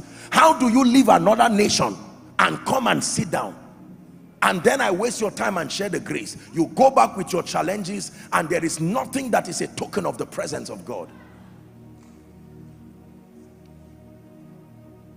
Everybody say deliverance through transformation.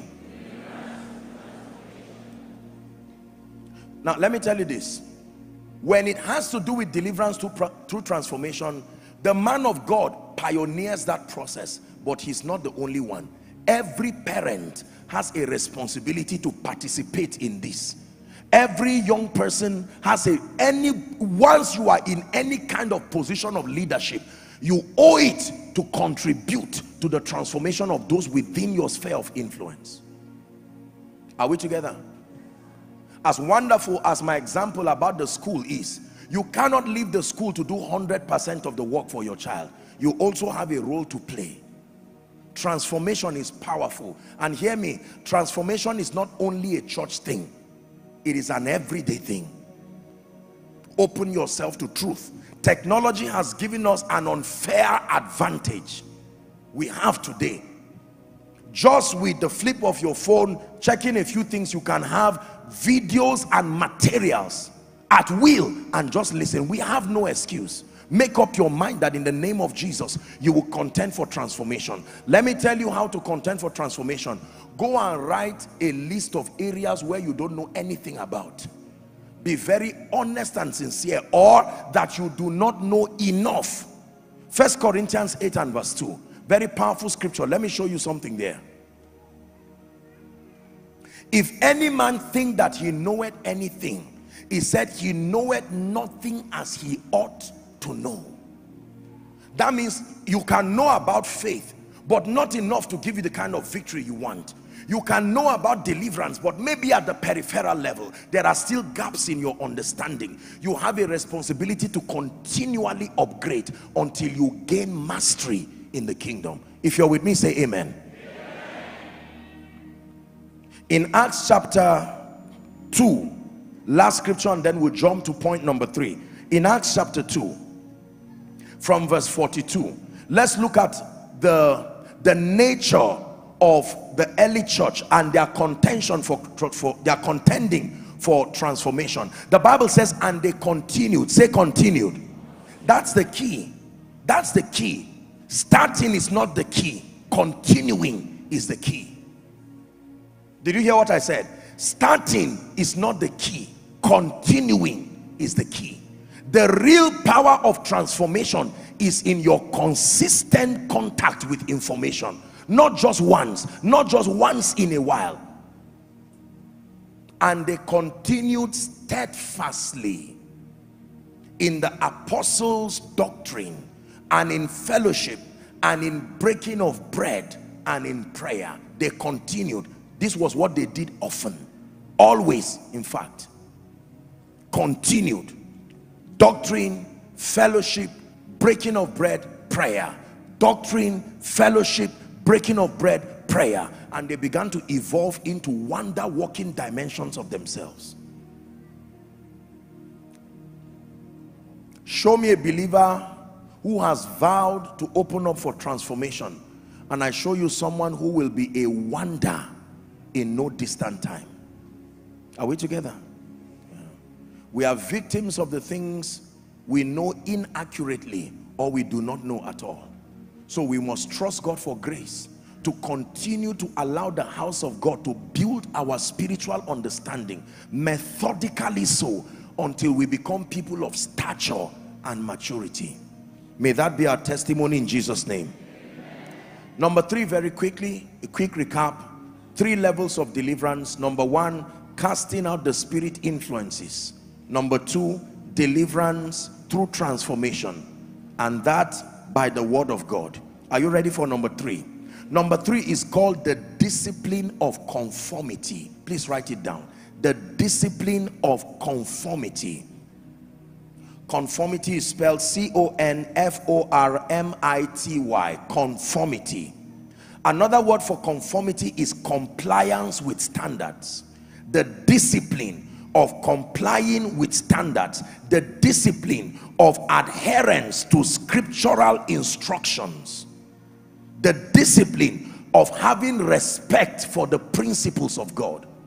This is the last level of deliverance. Unfortunately, most believers have not been taught that they have an active role to play in conforming to the terms that keep them in victory. The discipline of conformity. Please underline the word discipline and underline the word conformity. The discipline of conformity. Again, what does conformity mean? Compliance with standards.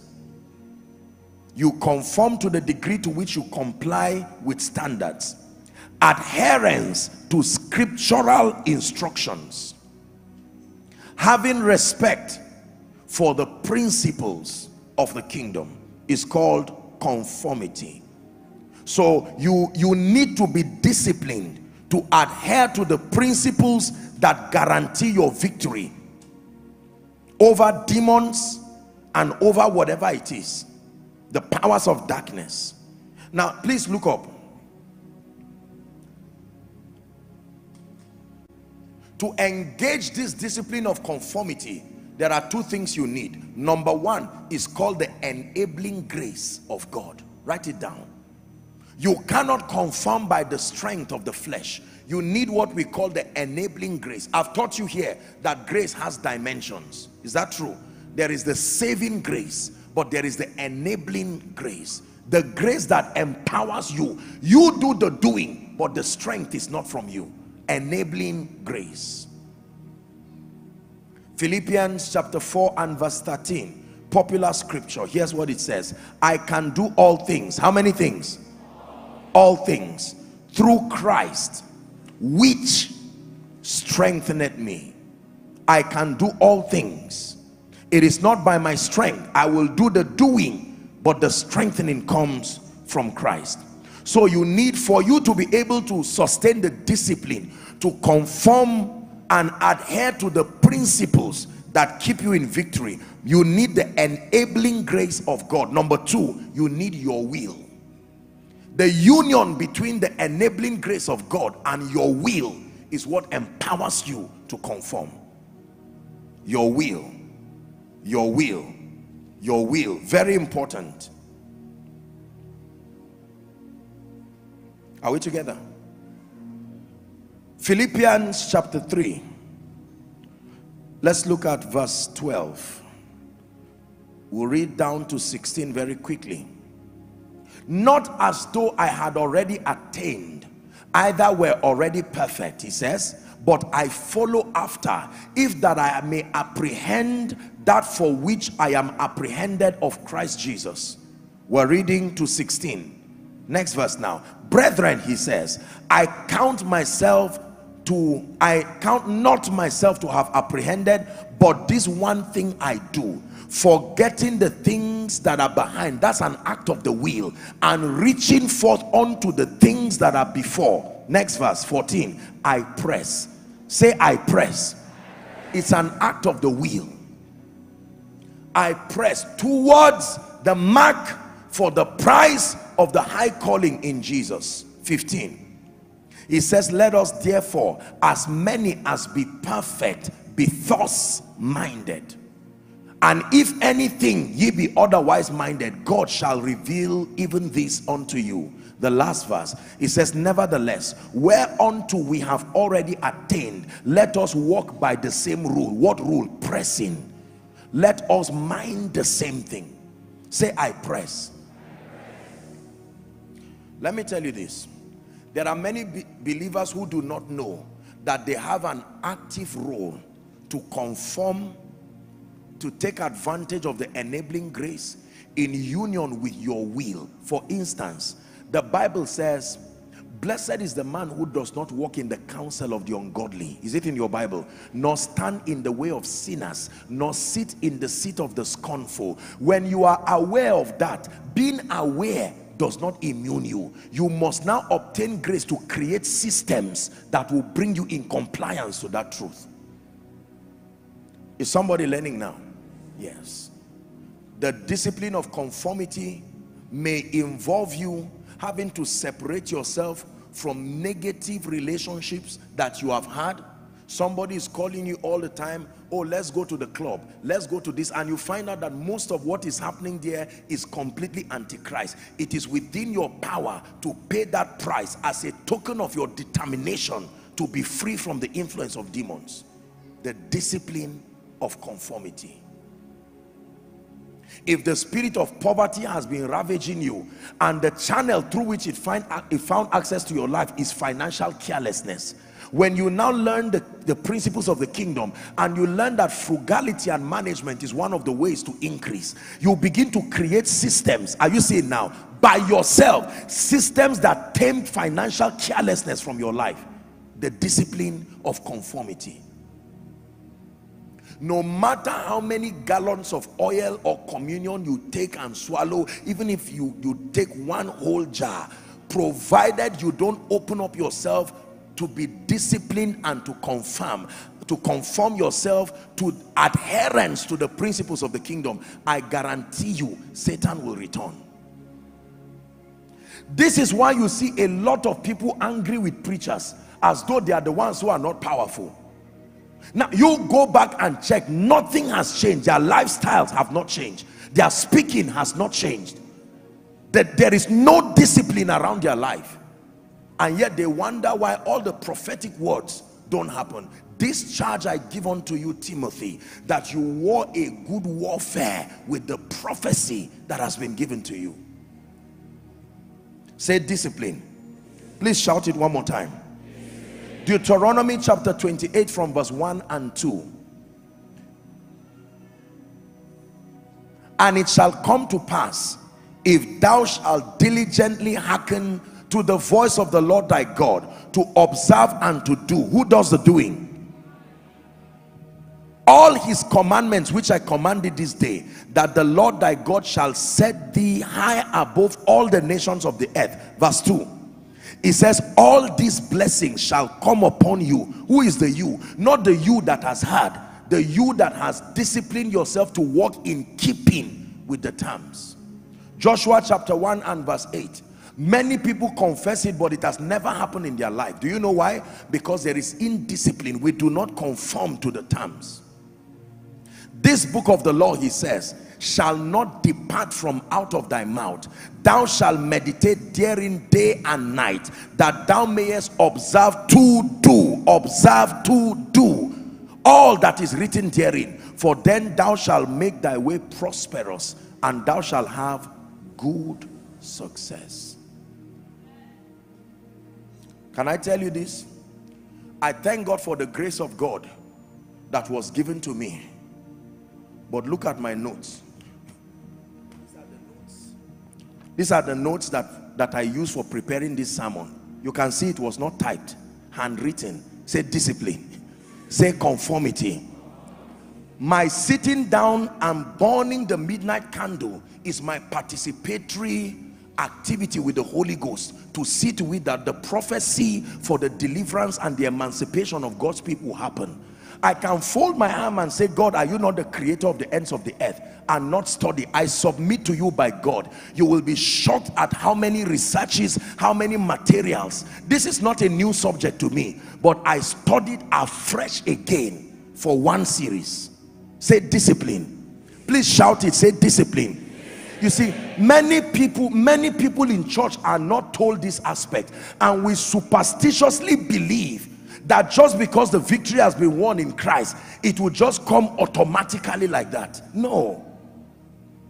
When you pray for safety, you drive your car to where you need to go. You don't pray for safety and say, Lord, take me there and lie down. You get up, you dress, and act of your will. You drive knowing that there is grace backing you, but you still drive. Lord, as I'm traveling for these 8 hours, go with me. Amen. You believe, but for 8 hours, it's not the hand of the Holy Ghost that will be on that steering. It's going to be your hand. Enduring, somebody want to hit you, you will still, and it's you that will go there. The union between your diligence, your discipline, and the grace of God is what powers results. Please, are we learning? It was God's servant Bishop David Oyedepo who said, behind everything that works, there is somebody walking it. Any Christianity, he said, that makes God absolutely responsible for the outcome of your life is an irresponsible Christianity. I agree. I agree. The Holy Ghost can use you, can use your faculties to pray, but you must be alive and ready to engage with him. Are we learning now? So these are the 3 biblical levels of deliverance. Let's do a quick recap. Number 1, casting out the spirit influences. Never forget this. The first level, that is usually in most cases instantaneous. Just knowing what to do and engaging it with authority brings to end all of their onslaughts. But the second step is deliverance through transformation, and that will take a while. You have to sit with the word of God until it cultures your spiritual understanding again. And then number 3, the grace, the union of the enabling grace together with your will to now walk in keeping with the truths there. Believe me, I tell you this by the authority of scripture. Anybody who walks by this tripartite approach to deliverance indeed will experience unquestionable liberty. Most believers will only choose the first because it looks like the most charismatic and the most physical of the 3. And I do not downplay it. I've told you that when spirits leave, sometimes, most times instantaneously, you can begin to see results. But don't be carried away by the result. Satan is a determined fellow. We learned that from part 1. He left Jesus for a season. He goes back to re-strategize and returns back in hope that you will not do 2 and 3. Hallelujah. Are you blessed? Now, I have to teach you this. Please write it down. How do you conform? I've spoken about conforming and adhering, but I have to structure it to teach you. How do you conform? When we talk about conformity, we're talking of adherence. What are the ways? I need to teach you. Primarily, there are two channels for your conforming to the word of God and the ways of God. Number one, your words. Your words, your speakings. Your words. You conform by the discipline of speaking right, because your words carry power. Proverbs 18:20-21. Proverbs 18:20-21. Very quickly. A man's belly shall be satisfied with the fruit of his mouth, and with the increase of his lips he shall be filled. Are you seeing it now? That your belly shall be satisfied with the fruit of your mouth, and then with the increase of your lips you will be filled. Read 21, popular scripture. Death and life are in the power of the tongue. It says, they that love it shall eat the fruit thereof. You are ready to conform, you must begin to speak like a child of God. With the heart man believes unto righteousness, with the mouth confession, homologio, repeat as God has said. With the mouth confession is made unto salvation. You must speak right. Believers speak carelessly. We don't care. We say all kinds of things. We call death to our lives. We call defeat to our lives. We call failure to our lives, and we say it does not matter. Say not before an angel, I made a mistake. Number two, the second way you conform is through your decisions. This is a very major tool for conformity. Your decisions, your choices and your decisions. Write this down, please. I learned this years ago from Dr. Mike Murdoch. Decisions decide destiny. Decisions, more than your conditions, decide your destiny. Hallelujah. It was Jim Rohn of blessed memory who said, no matter what changes around you, if you do not change, nothing will change. The political party can change, the economic tide can change, your age can change, every other thing can change. But if you do not change, you are the principal factor responsible for your growth. If you change and everything remains the same, you will still win. If you remain the way you are and everything changes, you will still have the same result. Under any condition, if you are the same, your result will be the same. The most important component in your success is not what you do, is who you become. I've taught you here, becoming is greater than doing. You only do when you have become. But the people that do know their God, knowledge, they shall be. Becoming, they shall do. Most people focus on doing. If the old mindset is what is doing something new, you will still have the old result. It has to take the new mindset to do something else. Are we together? Your decisions. Deuteronomy chapter 30 from verse 15. Very quickly. Deuteronomy chapter 30 from verse 15. See, I have set before you, koinonia, this day, life and good, death and evil. Reading to 16 now. In that I commanded thee this day to love the Lord thy God, to walk in his ways and to keep his commandments and his statutes and his judgments, that thou mayest live. Do you see it there? And multiply, and the Lord thy God shall bless thee in the land whither thou goest to possess it. Next verse, 17 now. Give us 17. But if thine heart turn away, so that thou wilt not hear, but shall be drawn away and worship other gods and serve them, I denounce to you this day that ye shall surely perish. and that ye shall not prolong your days upon the land whither thou passest over Jordan to go in and possess it. Now verse 19, I call on heaven and earth to record as witnesses this day that I have set before you koinonia, life and death, blessing and cursing. Therefore use your will, choose life. Choose life by choosing your words. Choose life by making quality decisions, that thou and thy seed may live. Are we together? That thou mayest love the Lord thy God, that thou mayest obey his voice, that thou mayest cleave unto him, for he is thy life, and the length of thy days thou mayest dwell, that thou mayest dwellest in the land that the Lord sware unto your fathers, to Abraham, and so on and so forth. He said, choose life. Write this down, please, as we wrap up this session, so that we'll get quickly to the weapons of victory. The quality of your choices and decisions, the quality of your choices and decisions will always be a reflection of your belief systems.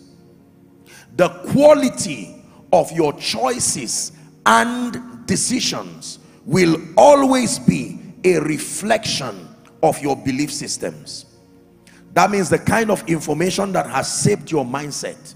The quality of your choices and decisions will always be a reflection of your belief systems. So if your choices and your decisions are negative and demon attracting, you need to review the information that shapes your understanding and your paradigm, your perceptions and your beliefs. Then you can now make quality decisions that honor your now superior mindset.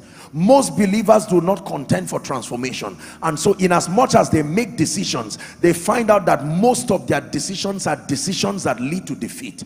Remember, I have taught you here that you do not choose consequences. You make decisions, and the decisions themselves have attached to them already consequences.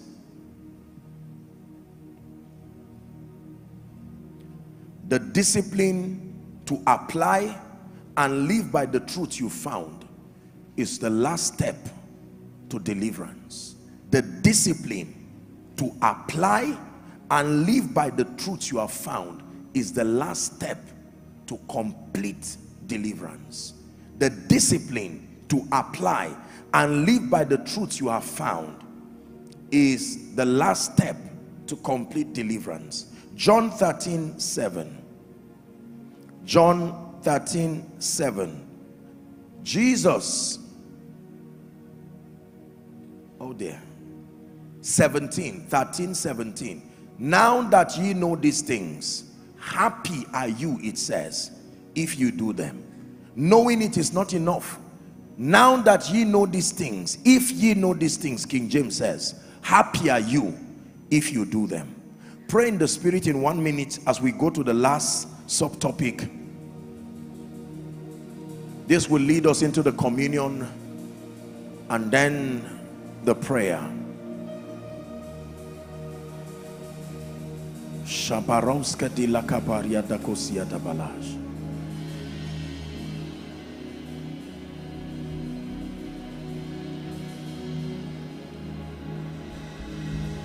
So we bow as we enter the throne room, and we cast ourselves down at your feet. You are holy, thou art holy, there is none like you. In your presence, that is where we must be. In your presence, that is where we must be. Hallelujah. Listen,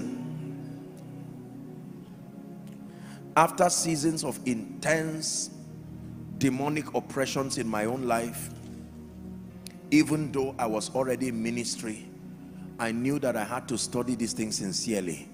I didn't want to stand and deceive God's people in confusion. And it led me to begin to study what I'm about to teach you now. I knew that nothing was wrong with the integrity of God's word.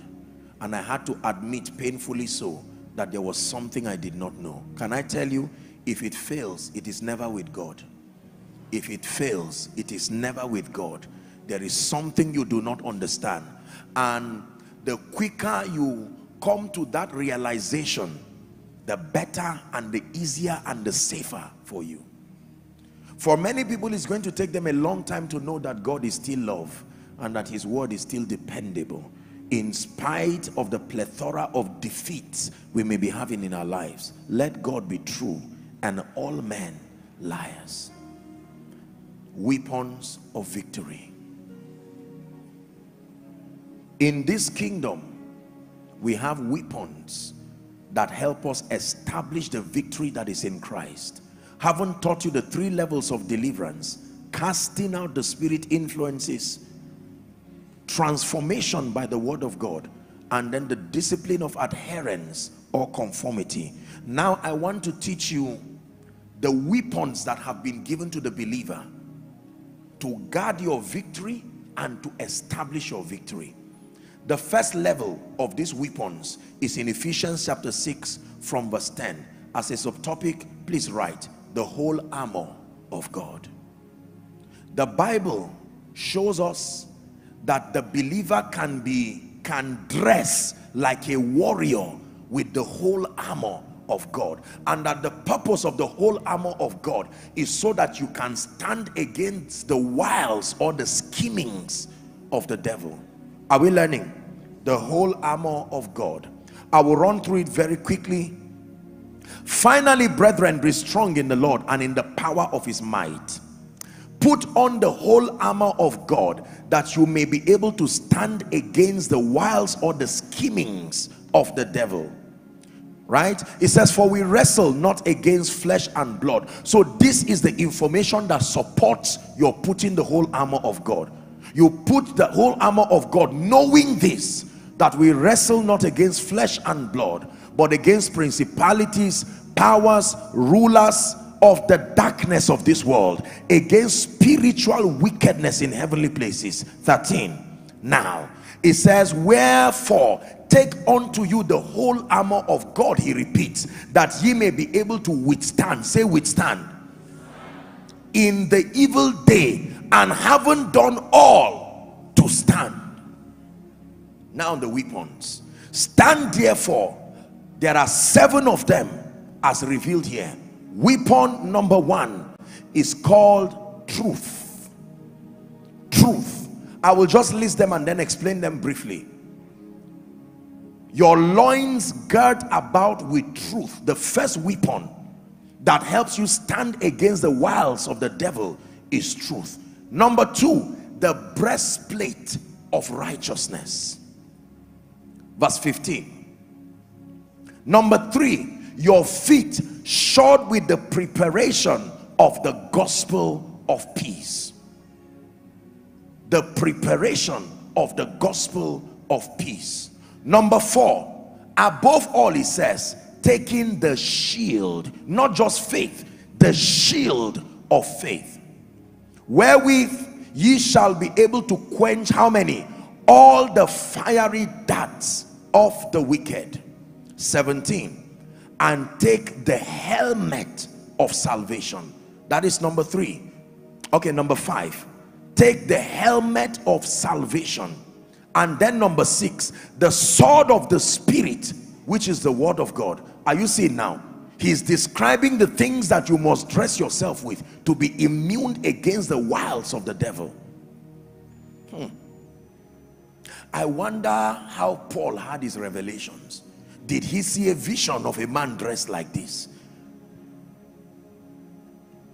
And watching whereunto, this is the 7th now, praying always. Most times when we read it, we stop at 6.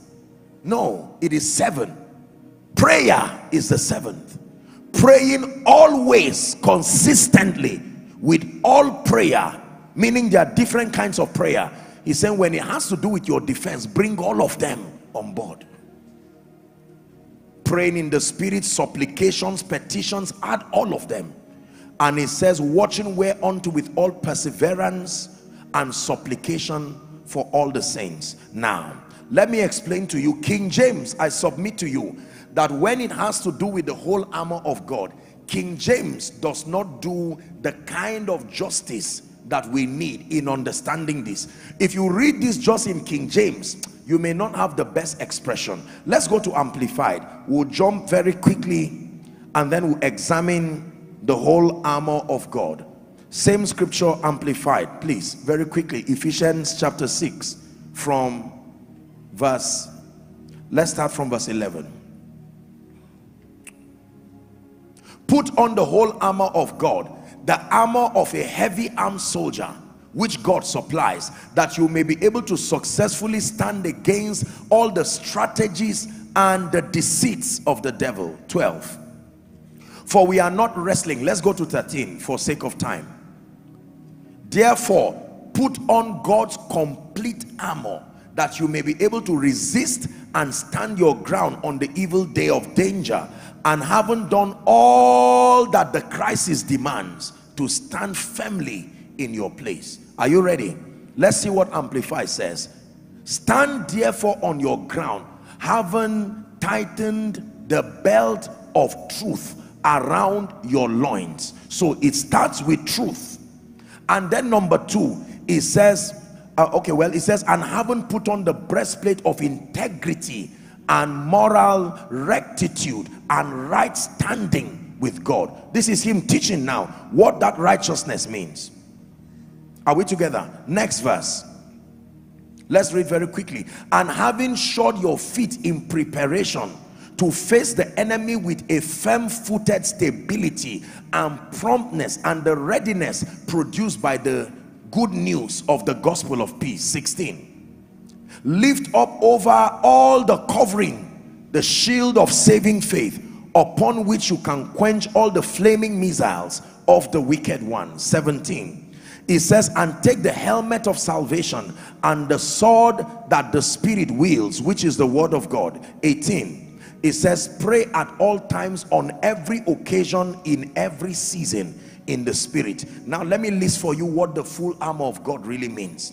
I've searched this in at least 12 or 13 translations and also on a few lexicons. Number 1 is truth.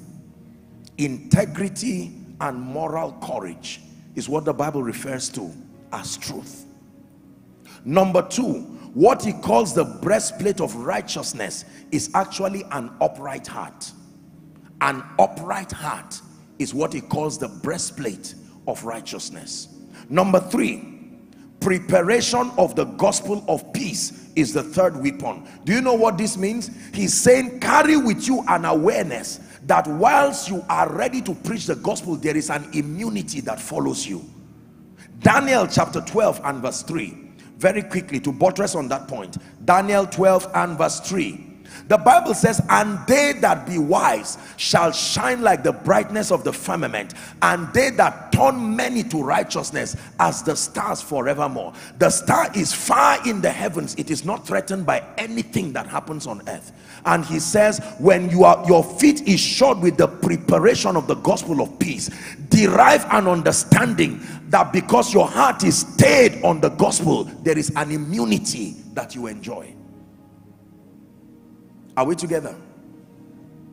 Number 4, the shield of faith. Faith like a shield, a system of defense. Number 5, he calls it the helmet of salvation. Do you know what this means? Notice that a helmet protects your head, and if you go to an engineering site or you go to battle, it seems to me like among the many things you cover, they watch your head very carefully. And he says what covers your head is the helmet of salvation. That means there is an understanding of salvation, especially your oneness with Christ and your positional advantage. These dual revelations that come on account of salvation must protect you. The helmet of salvation. You draw your strength, like Ephesians 6:10 Amplified says, from your union with him. The awareness that I am one with Christ, the awareness that I've been exalted, your oneness with Christ, and your positional advantage as a result of salvation, it can cover your head and give you victory. And then the sword of the Spirit, which clearly is the word of God. And finally, consistent prayer. Now let me tell you this is very powerful, because when you truly engage these 7 arsenals, the Bible calls it the whole armor of God. Do you know what this means? These are the forces that work in synergy to maintain your victory. Now notice that the whole armor of God does not necessarily establish and manifest your victory, but it maintains it. The assignment of the whole armor is maintenance, because you use it to stand. That means you stand maintaining what has been manifest. I will be teaching you the forces that establish and manifest. The assignment of the whole armor is that when these forces have worked for you and the victory has now come, you engage them as maintenance systems. The whole armor of God I wrote here are largely preventive strategies that help the believer maintain his or her victory. They are preventive strategies. They help you maintain your victory in Christ. An upright heart, the shield of faith, the consciousness of your salvation, the awareness of the immunity that follows you as you preach the gospel. All of these things are maintenance, spiritual maintenance strategies. That means for one who has obtained victory in experience, you engage these things to maintain your victory. Having an upright heart alone, an upright heart, you know what an upright heart is? A heart without guile. That alone is a powerful maintenance system. Because when you pile things like bitterness, envy, anger, the devil will march like a warrior and enter your life. These are maintenance systems. But let's deal with the weapons that establish and manifest the victory as we wrap up. Hallelujah. You have won the victory. Hallelujah. You have won it all for me. Death could not hold you down. You are the risen King, seated in majesty. You are the risen King. Hallelujah. That will be your song. You have won my victory. Hallelujah. You have won.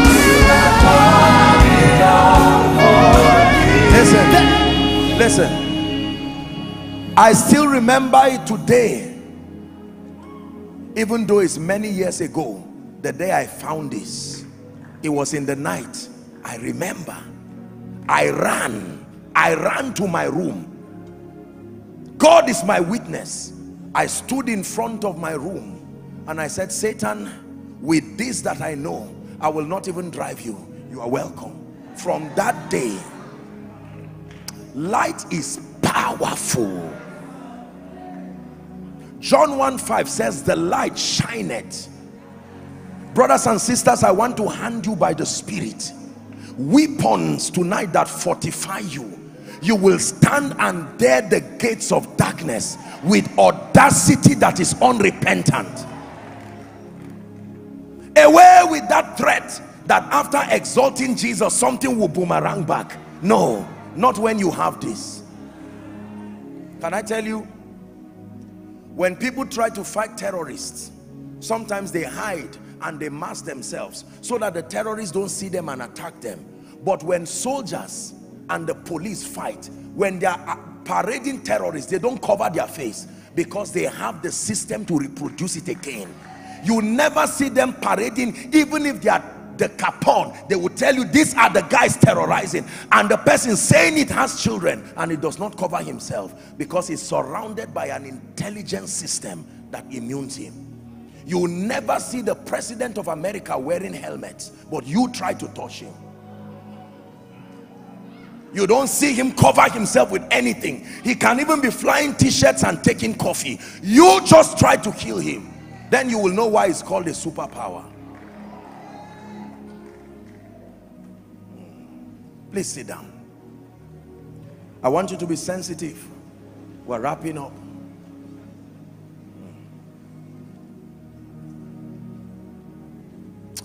I thank the Lord for his presence. I thank the Lord. Where would I be if you left me now? Where would I be if you left? Thank you for your patience. Where would I be if you left me, God? Where would I be if you left me, God? You wait until I came to that understanding. It took a while, but you were patient with me.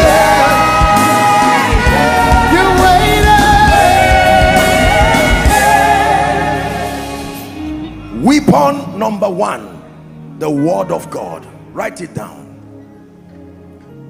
There are three weapons that eternally establish and manifest the victory over Satan. I don't care what cause, I don't care what charm.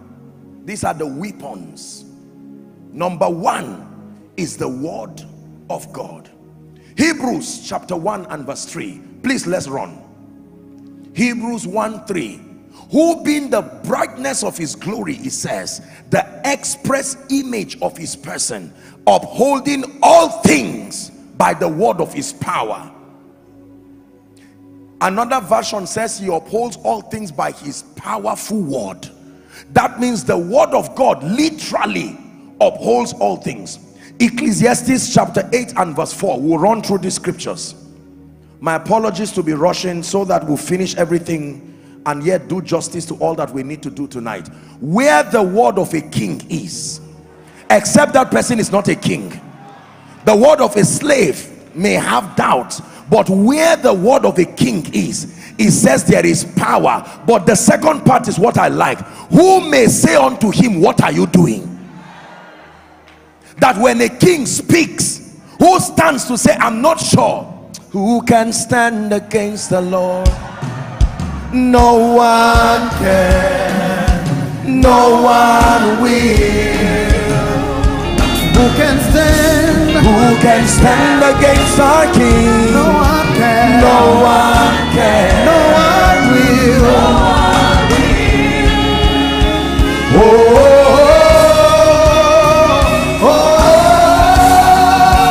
Victory belongs to him. Victory belongs to him.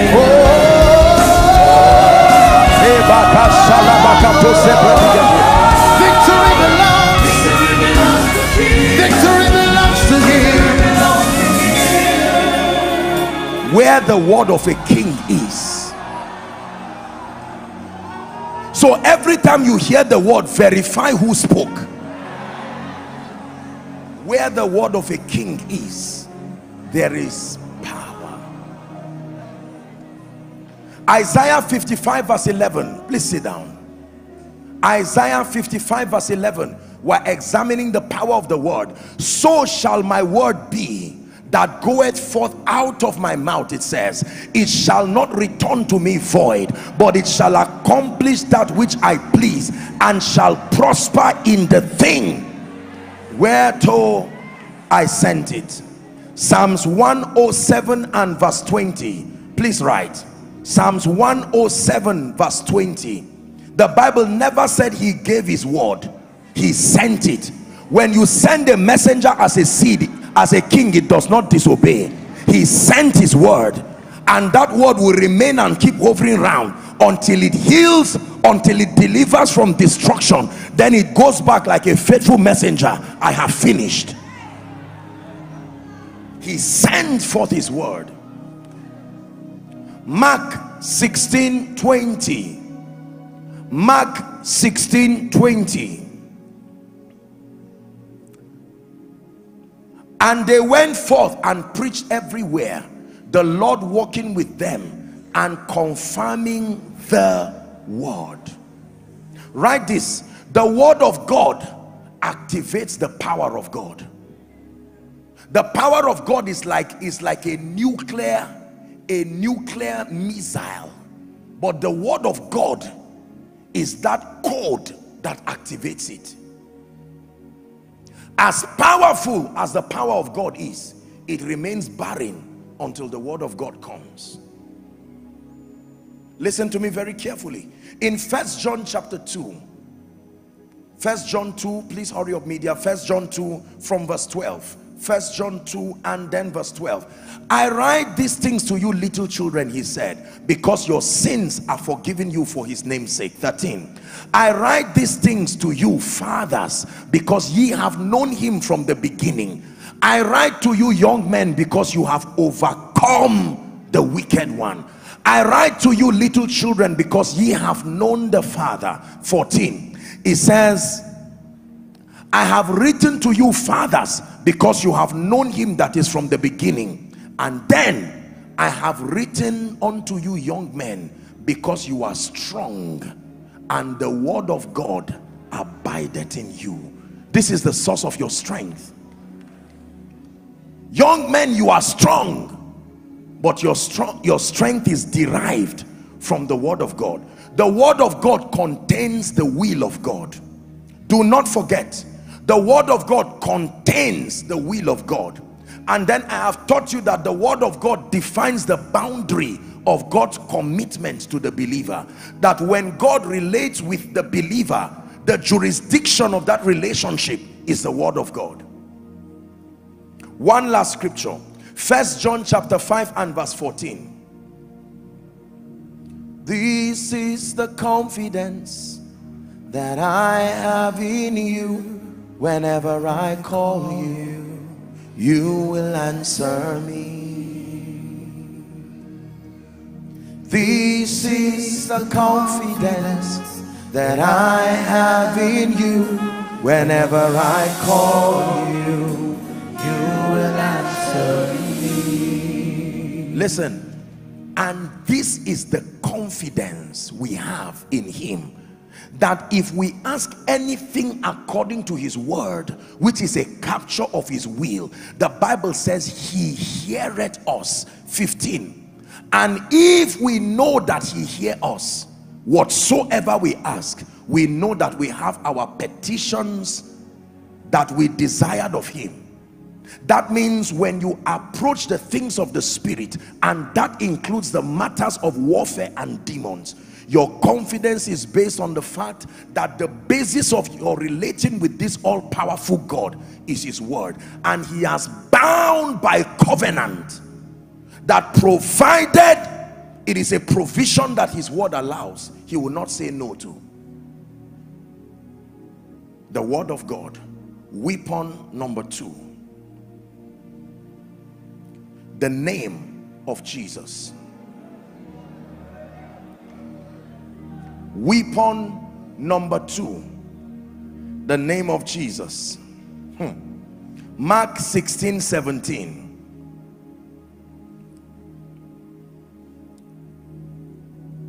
And these signs shall follow them that believe. Whatever the signs are, they will only happen in my name. There are numerous signs, but all those signs together only happen in my name. The name of a man is a representation of his office. It's not just a means of identification. When you call people by names, number one, it identifies them, but number two, it describes the extent of their specialty. When you say doctor this person, why do you need to mention that? Because in that we already know that this man has studied and he has gone that far. Are we together? Yes. When you say somebody is ambassador this, his excellency, honorable, senator, why do we add those things? Those are attempts to describe competence. Those are attempts to describe the vastness of ability. In my name means as touching my office. There are times that when people write certain things, they are not really interested in what was written. They want to see the letter-headed paper. What name is that letter? Somebody can write something and just give you a letter-headed paper and not even write he may not even spell correctly. Please attend to him. Signed. The letter-headed paper on that table becomes a guarantee for your favor because of the office that brought you. Can I tell you this? Listen carefully. When Jesus died and resurrected and was exalted, the Bible says an office was given to him. We call it a name.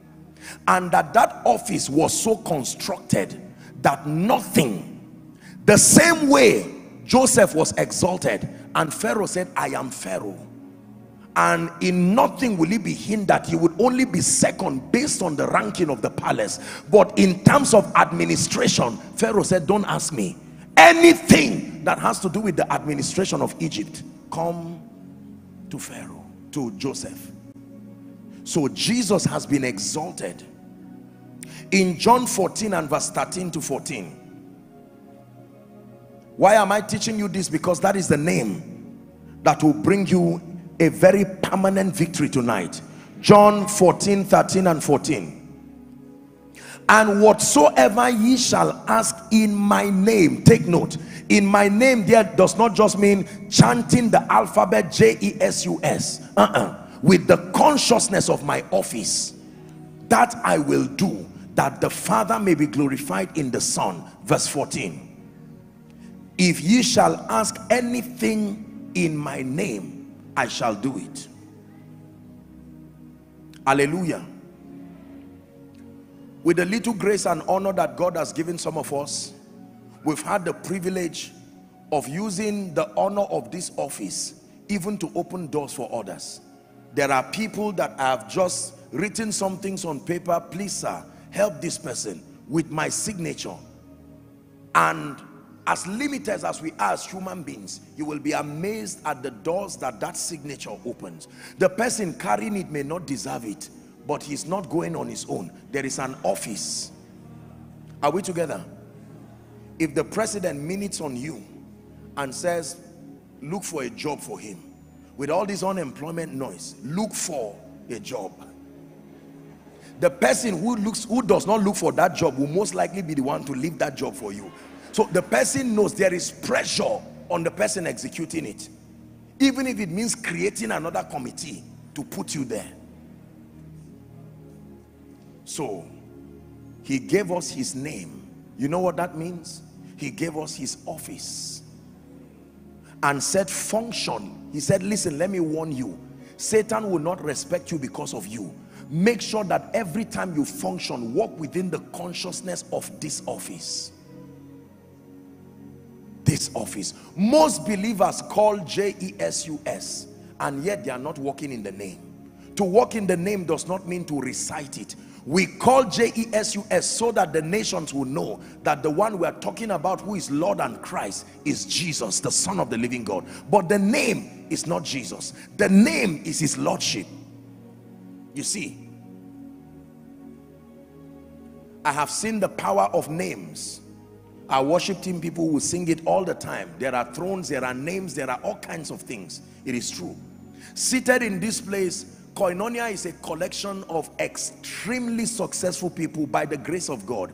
And by the privilege of leadership, I know some of the people seated here and outside and around connected to this ministry. I know the kind of power that their offices provide.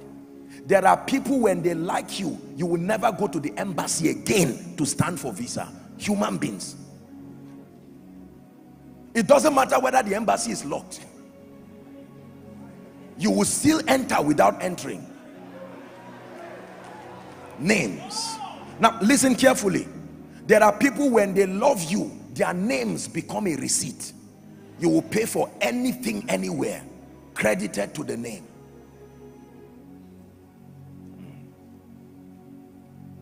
There are times that admission will be over, but certain names will extend the date. There are hospitals, when you go to, you can go in a name and you will not pay 1 naira. The name paid for it. Listen, when he says in my name, that means you must have the consciousness of how far and how exalted this name is. The name of a governor will not solve national issues because he's a governor. The jurisdiction, his name as governor already created the boundary of his power. Are we together? He cannot, another governor cannot go to another state and impose things. But the president, as the commander-in-chief, within that region, a monarch can stand and make decisions on behalf of his territory. There can be a land dispute and they take it to the monarch, and he can look at it and say, you know what, I decide. Look at judges, magistrate judges.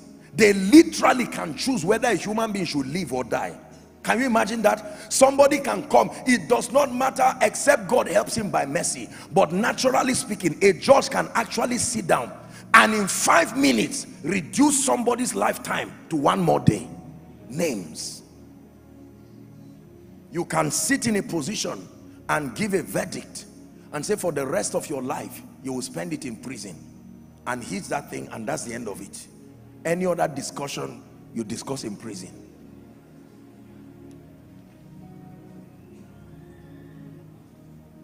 When Jesus gave us his name, find out what the name did before he died.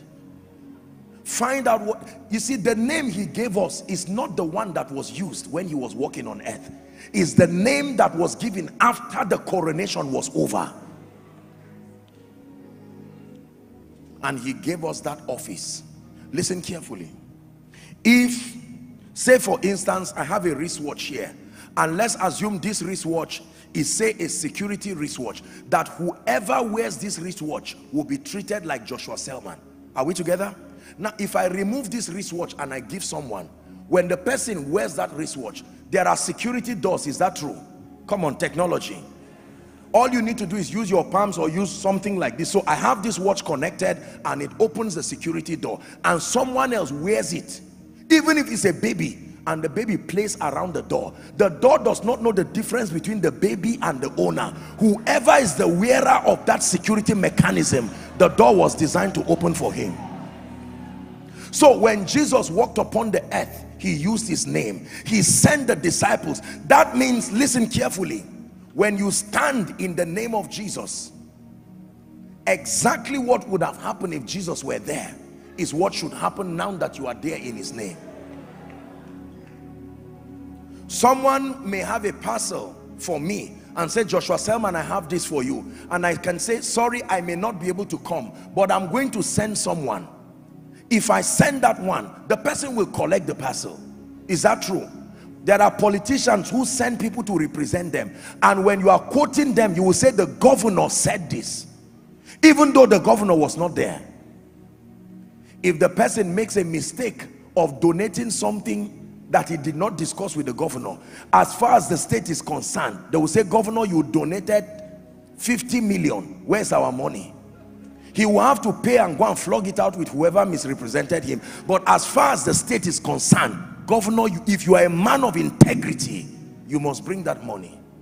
So when you stand and look at demons, by age they are older than you. By experience, from a human standpoint, they have it more than you. But you call on a name. I told you that God sits on an altar. That covenant of his name is not an emotional thing. It has nothing to do whether your voice is sounding nice or not. It has nothing to do whether you are wearing jean trouser or you are wearing suit. Once you invoke that office, the power behind that office is released immediately. The name of Jesus. Someone shout the name of Jesus.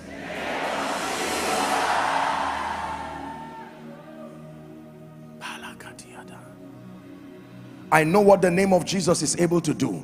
That office, Ephesians 1:21 tells us he has been exalted. Ephesians 1:21, far above principality. These are offices too. Far above powers, offices, far above might and dominion and every other office, not only in this world but in the world that is to come.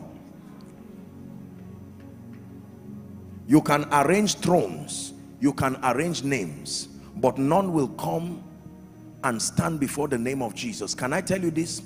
When you stand and rebuke demon spirits just because you are a Christian, you will be surprised how they will look at you and not even respond to you.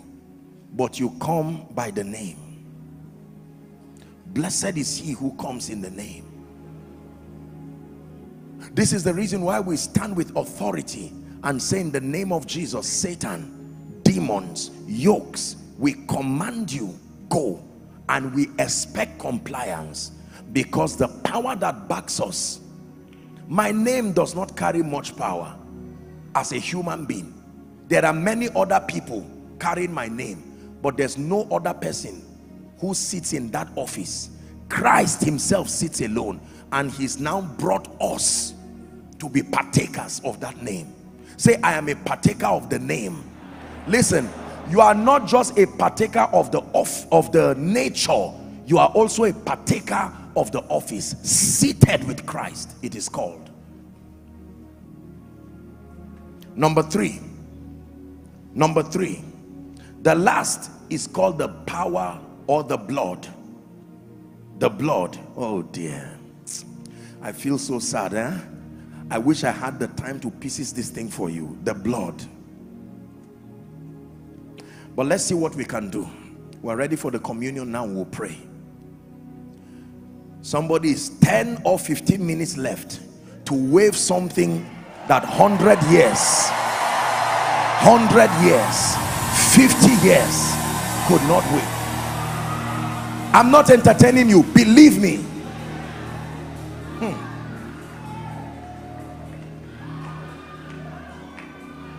The accuser of the brethren finds a way to come before the holy judge.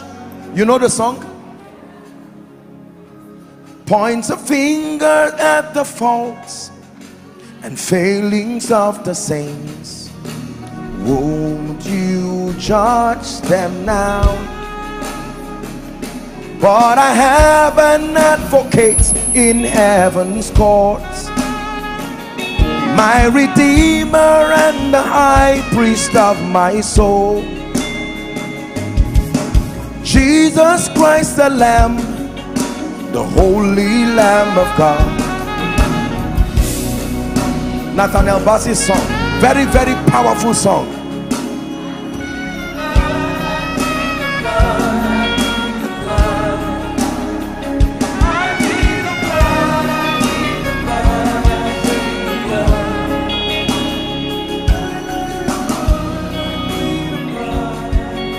Eternal saving blood, I don't have to cry,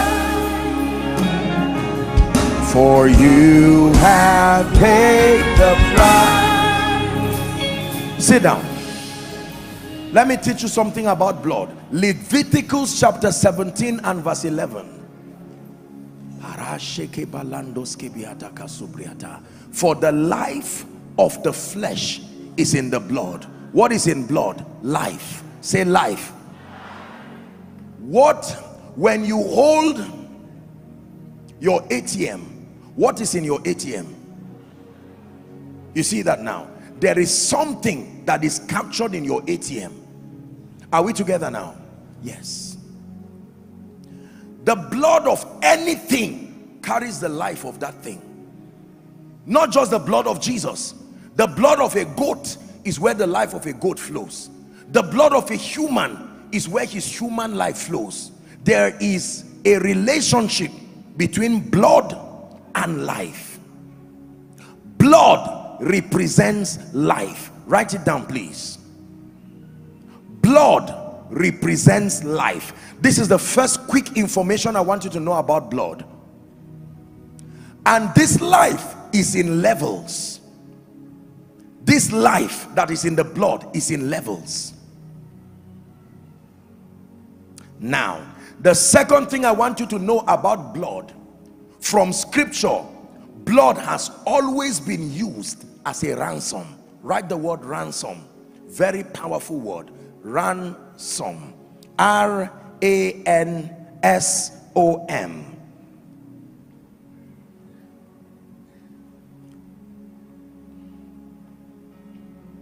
You know what a ransom is? Look up.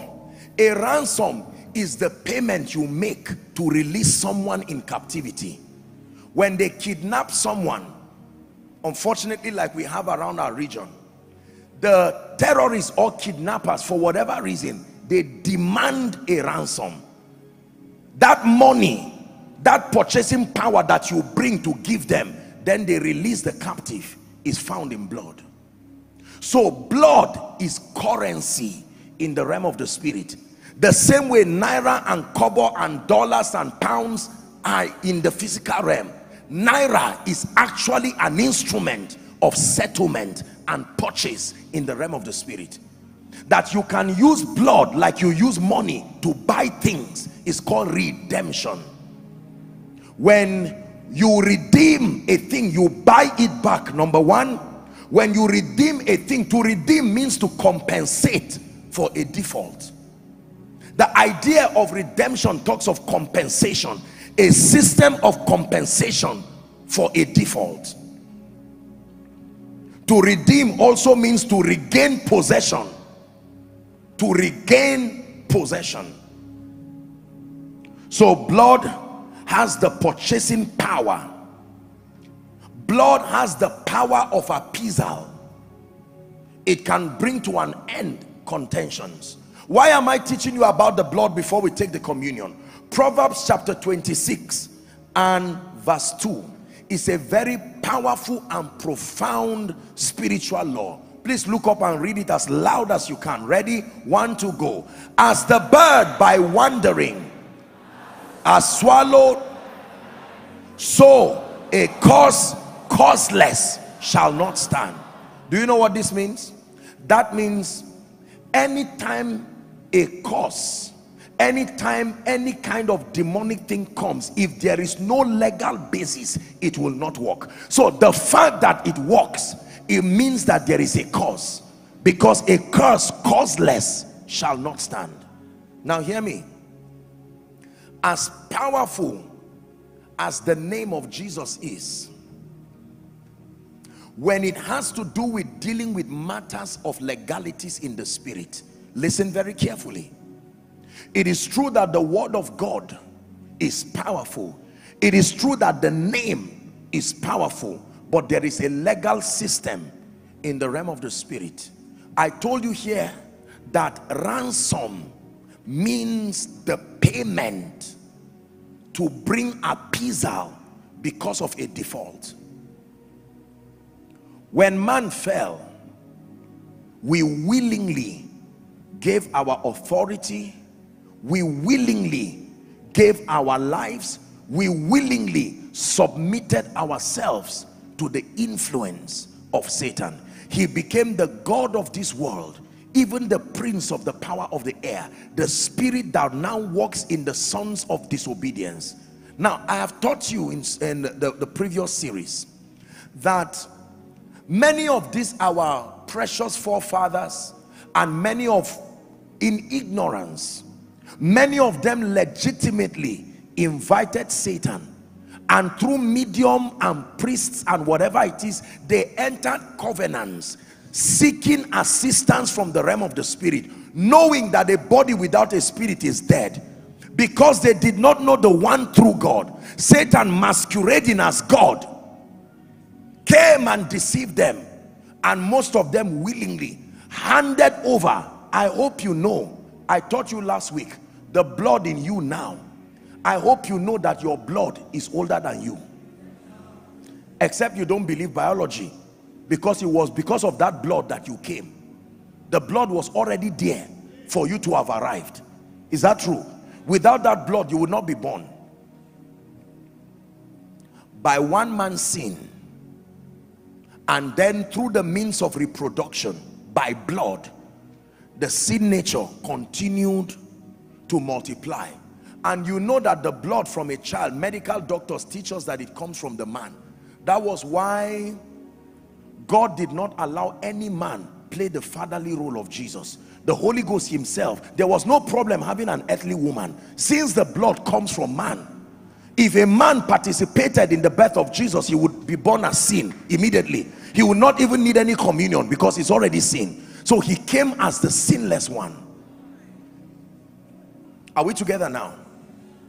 That is the qualification, that the kind of appeasal that the yokes and the curses and the covenants demand, based on the legal system of heaven, it will require blood that did not come from a human male.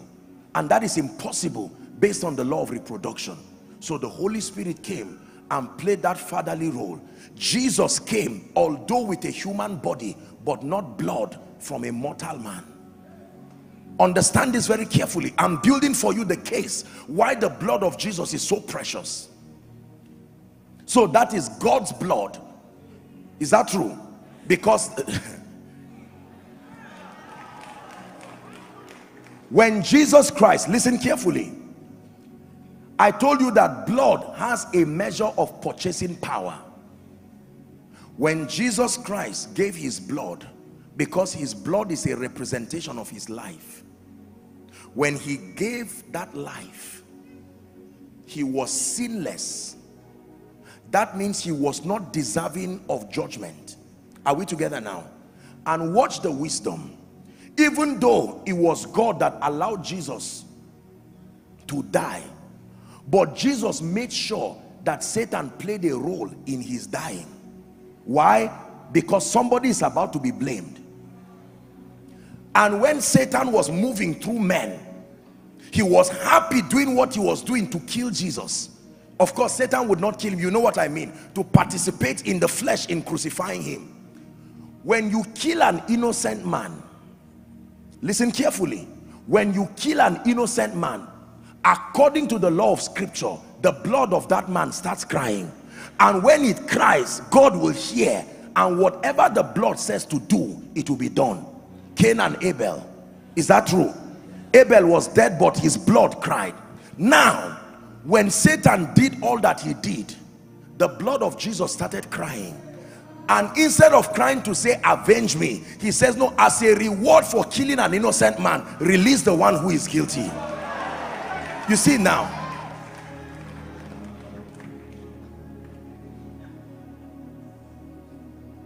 release the one who is guilty.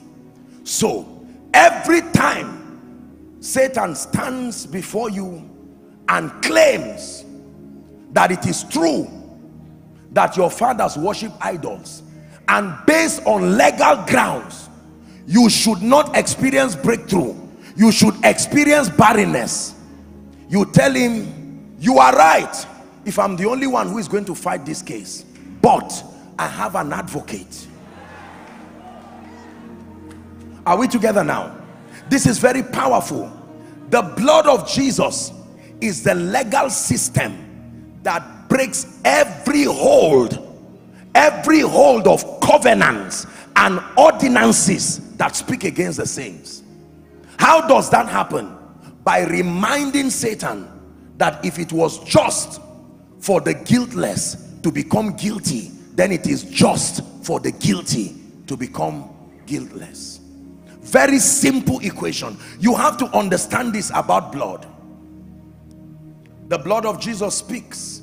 It speaks mercy for the saints. It speaks release for the saints. But it speaks judgment for Satan and his cohorts. And now watch this. The blood of Jesus is even an overpayment, because whatever it is that gave the devil legal access, every blood came by earthly stands, whether animals or men. But the blood of Jesus was not of an earthly origin. Are we together now? So there is no bill that that blood cannot pay. Are we together? How many of you are trusting God for financial breakthrough? Okay, drop your hands. You are going to understand what I'm teaching you now. If Elon Musk or Bill Gates gives you access to his resources, question, relative to what he has and relative to your bills, will it become a concern again? Are we together? Probably what he will spend in a day is what summarizes your entire bills. So that is an overpayment. Now when you hold that, if anybody looks at you and say, I remember you owed me 5 years, will you run? No. What is there is sufficient. You can even tell him, I can bless you and still punish you and forgive you and bless you because of what I have. Now listen to me. The blood of Jesus is not just sufficient to pay for sin, it is more than sufficient. Are we together now? And then instead of speaking judgment to us, it now speaks mercy. And the blood of Jesus is the basis for the ministry of mercy. How do you apply the blood? Listen very carefully. When Satan, who is the accuser of the brethren, now comes, as his culture is, to accuse you of anything, and then to make demands that on legal basis what was agreed by covenants of fathers and witchcraft should happen to you. When you invoke the blood, what happens is you disappear in the spirit from that scene, and Jesus is the one who stands there now. When Jesus stands there, Satan says, it's not you I'm talking to, this is the person I'm talking to. But he now says, the person has invited me, I gave him authorization to invite me. What then is your accusation against me? And he remembers that there is no accusation that he could bring before Jesus. Remember when Jesus stood before Pontius Pilate, it was an adumbration of man. They tried to bring accusations, but nothing could stand. Listen, believers, if you do not understand the power of the blood, there cannot be redemption. Ephesians chapter 1 and verse 7, as we prepare to take the communion and pray, the Bible says we have redemption. Ephesians 1:7, we have redemption.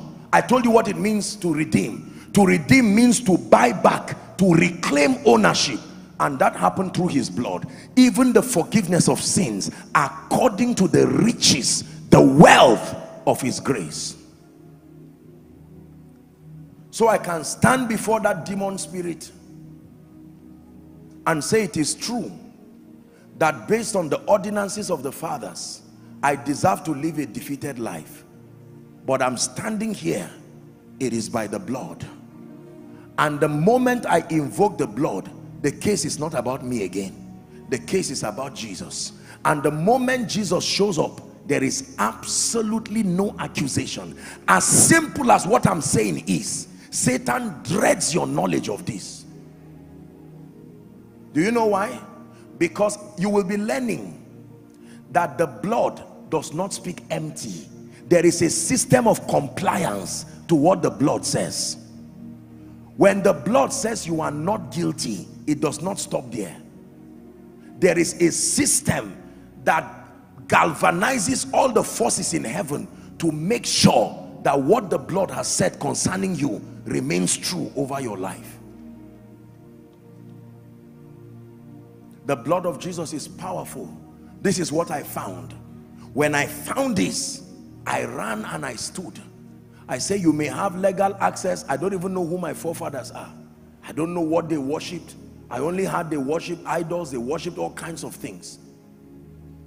But now I have come, and I come by the blood. I come by the blood.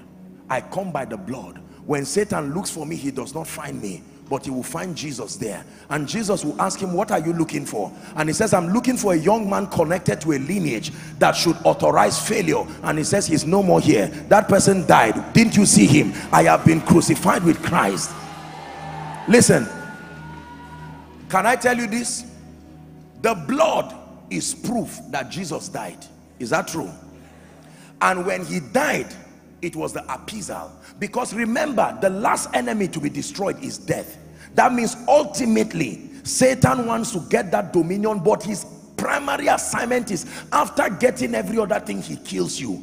The blood proves that Jesus died, but the blood proves that you died too. Do you know what that means?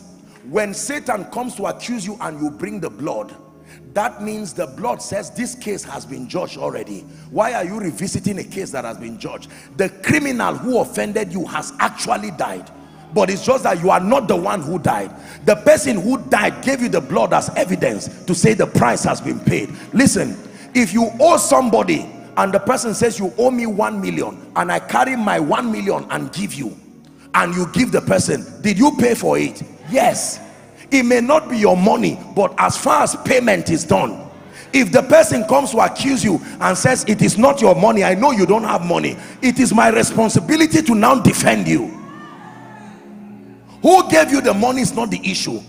Payment was made. This is the receipt. So the blood is proof that somebody died. And hear me, every time you see death and blood, it proves that it was not a normal blood, a normal death. He was killed.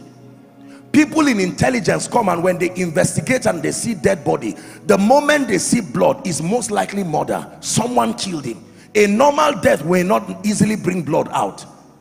The blood of Jesus is not just proof that he died, it's proof he was killed. The question is, who killed him? Whoever killed him is the person who killed me too. And so there is a serious case of accusation here. I have been crucified with Christ.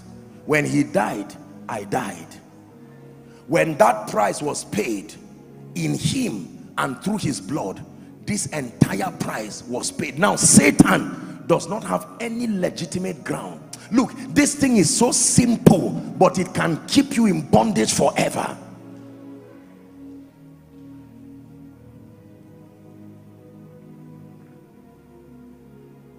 I need no other argument, I need no other plea.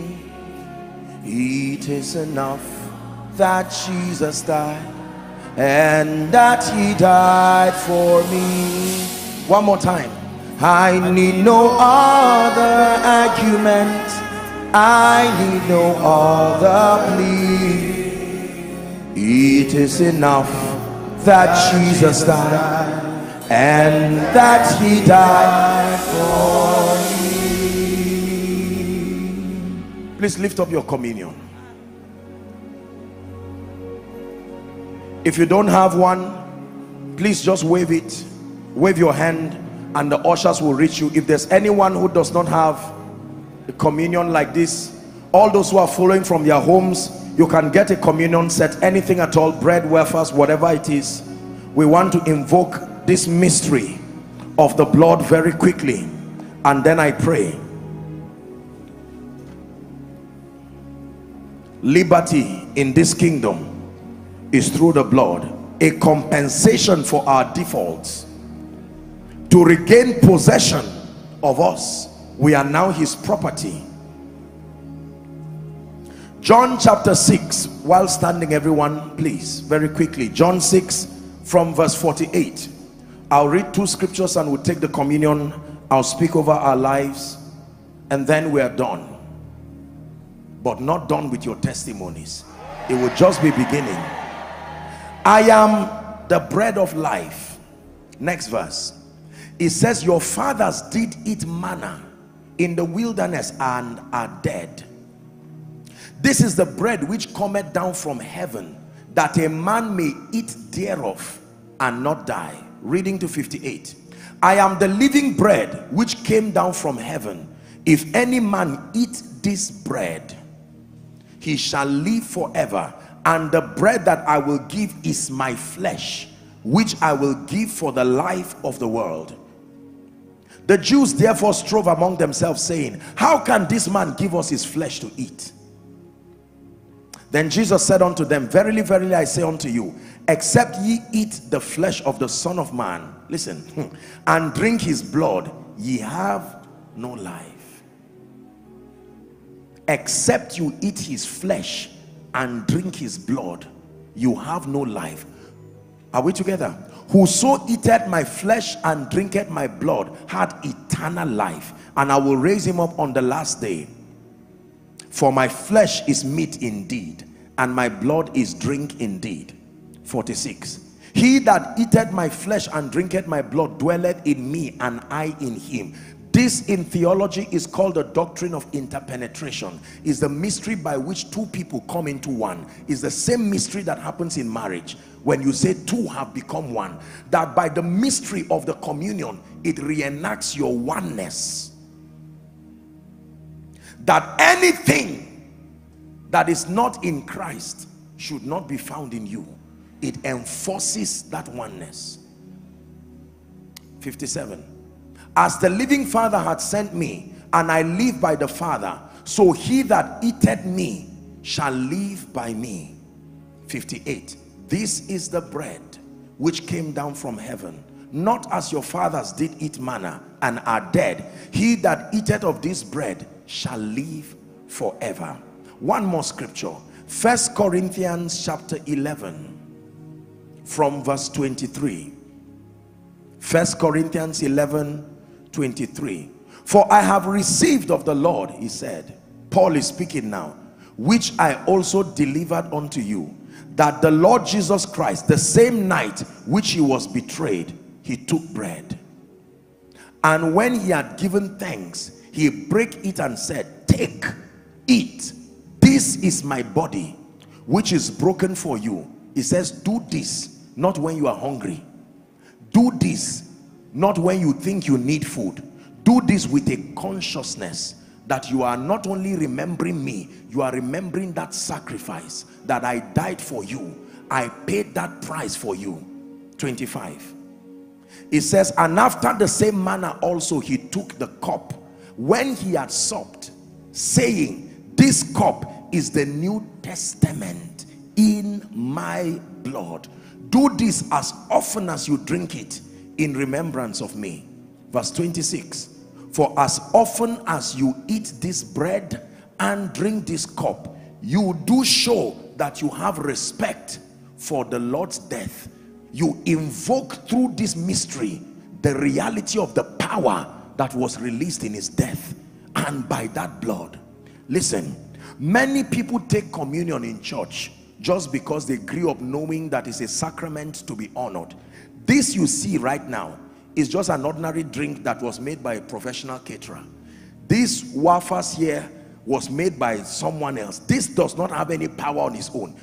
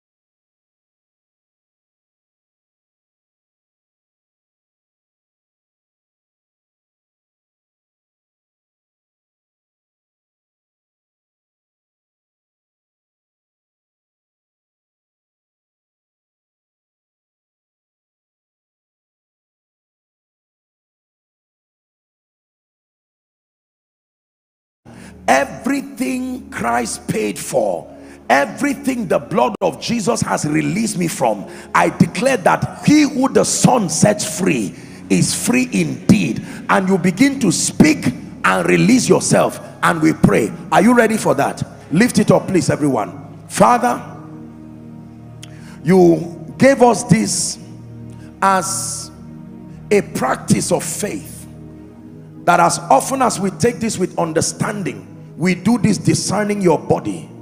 Father, this is ordinary wafers and this is an ordinary drink, but I pray in the name of Jesus Christ that the spirit of grace will rest upon this. By reason of this communion, oh God, I pray that yokes and curses and covenants that have tied people down and will not let them rise, sabotaging their liberty in the spirit, I pray that as they take this, let an end come to it now. All the ordinances of the fathers, in the name of Jesus, this is the blood that speaketh better things. We have been redeemed by the blood. We take this with understanding that this now is no longer an earthly substance, that this is a representation of the blood of Jesus and the bread, which is Jesus himself. And I decree and declare in the name of the Father, the Son, and the Holy Spirit, that we take this with understanding and let it begin to produce great miracles in our lives. In Jesus' name I pray. Now I'll give you 5 minutes. Please just open gently. When you take it, just begin to pray. You don't have to throw it, please. Be patient. Ushers, as soon as they take it, just begin to pass the bucket so that they can put it, and then you begin to blast in tongues. In Jesus' name.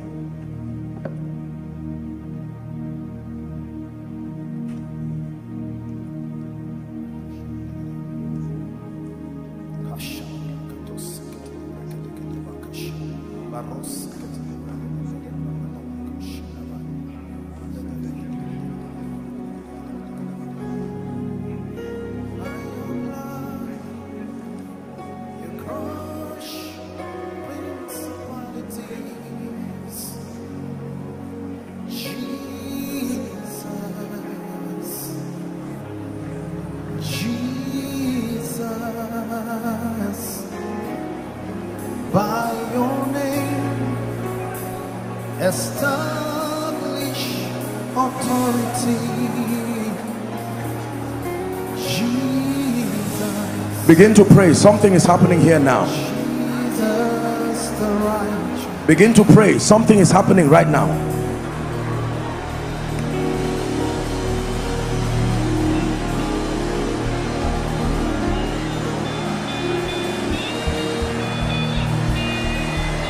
Just help those under the anointing. My God, something is happening here.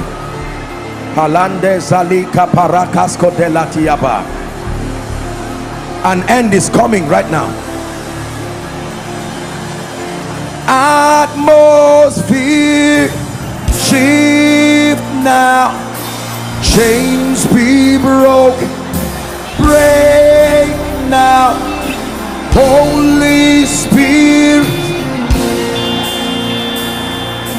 Heaven open, Heaven's open.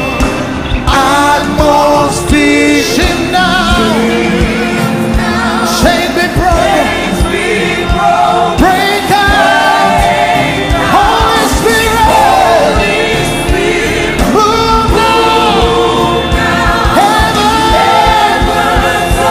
Heaven's open. I want you to shout this loud and clear. Just help those under the anointing. Say, Father, I decree and declare that every legal access Satan has over my life, over my destiny, I invoke the blood and I declare right now, curses, yokes, activities of ancestry be broken forever. Lift your voice and begin to pray. Lift your voice and begin to pray. Lift your voice and begin to pray. Blotting out every handwriting, and every ordinance. Someone is praying, bring to an end. Don't fear the devil. You have authority, redeemed by the blood.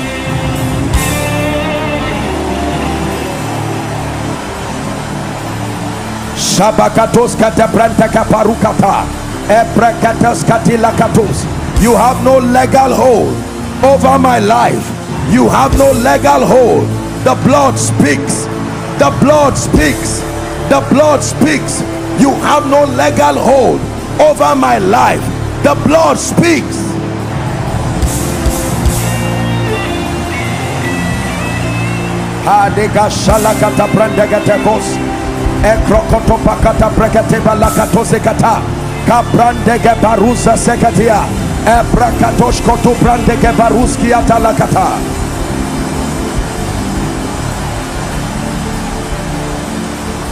Be patient, we're almost done, but pray.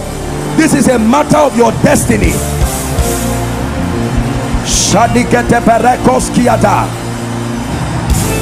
Hallelujah. Say in the name of Jesus, covenants of delay, covenants of untimely death.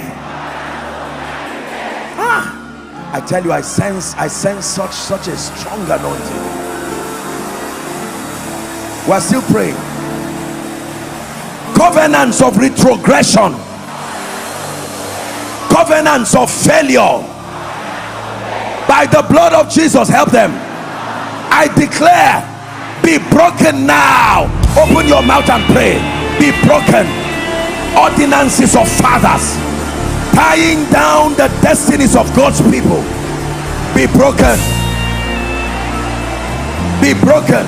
Redeemed by the blood. Redeemed by the blood. Redeemed by the blood. The ransom has been paid. Appeasal has been made. The Father is satisfied.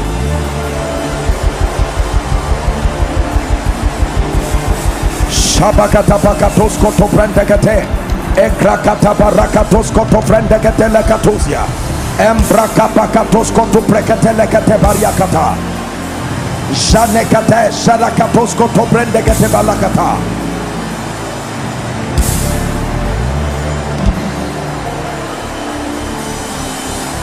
Hallelujah. Shout it very loud and clear.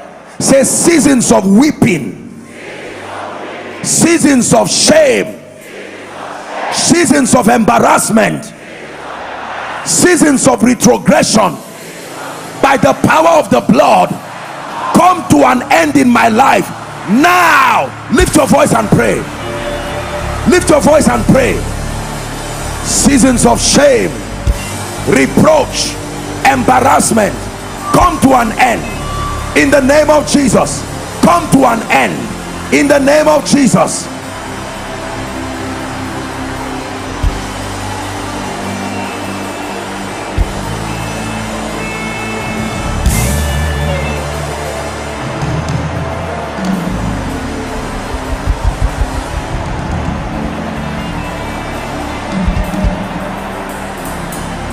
Come to an end. Come to an end. Come to an end.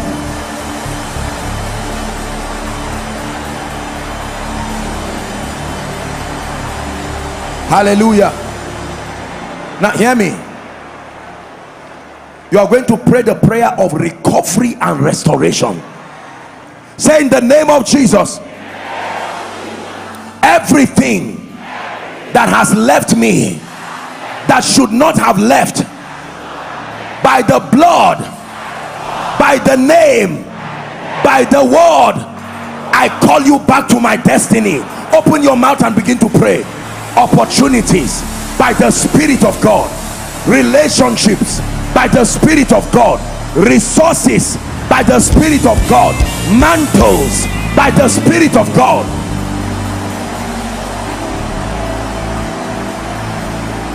Haradabakata brandekatos katila kapa ebrakatos koto brekatos kati malakata shabrekete bata. Restoration by the Spirit of God, restoration by the Spirit of God. Restoration by the Spirit of God. Restoration by the Spirit of God. Restoration by the Spirit of God. Restoration. Hallelujah. Hallelujah.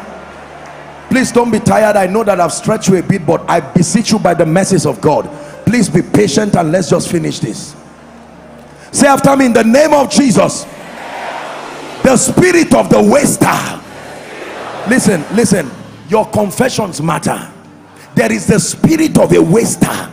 It can waste lives, resources. Say again, in the name of Jesus, the spirit of a waster, the spirit of untimely death, the spirit of infirmity, I challenge you by the blood. You have no hold over my life. Go, go, go. Lift your voice and pray. Go. Untimely death, the waster coming as ill health, the waster coming as disappointment in business, the waster, the Lord rebuke you.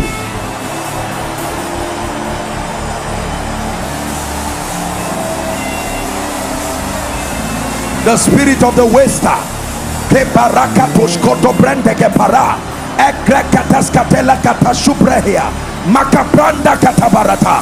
you are cursed by the God of heaven.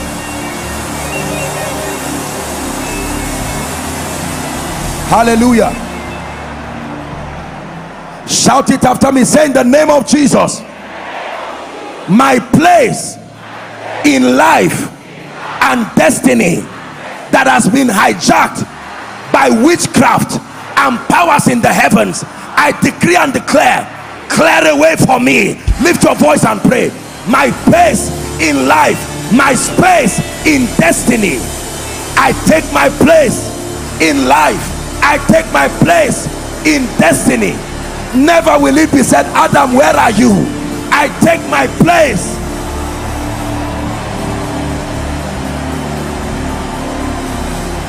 Aleda kaparukatesh, nakabranda kaparekesh, eprotoskotu brandigebalia, kabra kaparakotoskotu brandigetebaleketia. Hallelujah. Hallelujah. Say after me, in the name of Jesus, patterns and cycles of negative occurrences by the blood of Jesus come to an end now. Open your mouth and pray. Patterns. It happened to your father, it happened to your mother, it happened to your elder brother, now it's happening to you. Patterns. Cause it by the God of heaven. Negative cycles. Every 2 years someone must die.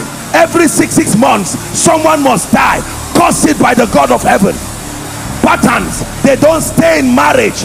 Patterns. They don't give birth to children. Cause it by the God of heaven.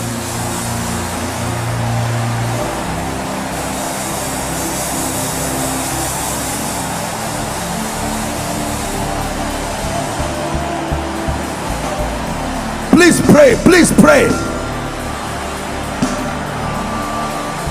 Hallelujah. Say, in the name of Jesus, I sanctify by the blood of Jesus and the word of God. I sanctify my dreams, I sanctify my visions, I sanctify my prophetic experiences. No more manipulations, no more wrong revelations. Open your mouth and pray. Pray. Declare sanctification. The devil will not manipulate your dreams to confuse you. The devil will not manipulate you with visions, lying visions.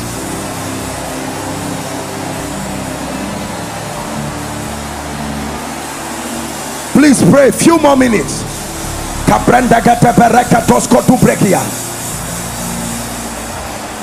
Hallelujah.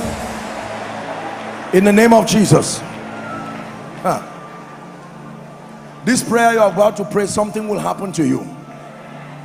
Say, in the name of Jesus, every spirit taking advantage of my dreams and appearing as a male or a female or animals to molest me and manipulate me by the blood of the eternal covenant, I curse you now. Open your mouth and pray. Please pray. Open your mouth and pray. Every spirit coming as a man that sleeps with you, coming as a woman that sleeps with you, coming as animals, all kinds of demonic things, curse them by the God of heaven.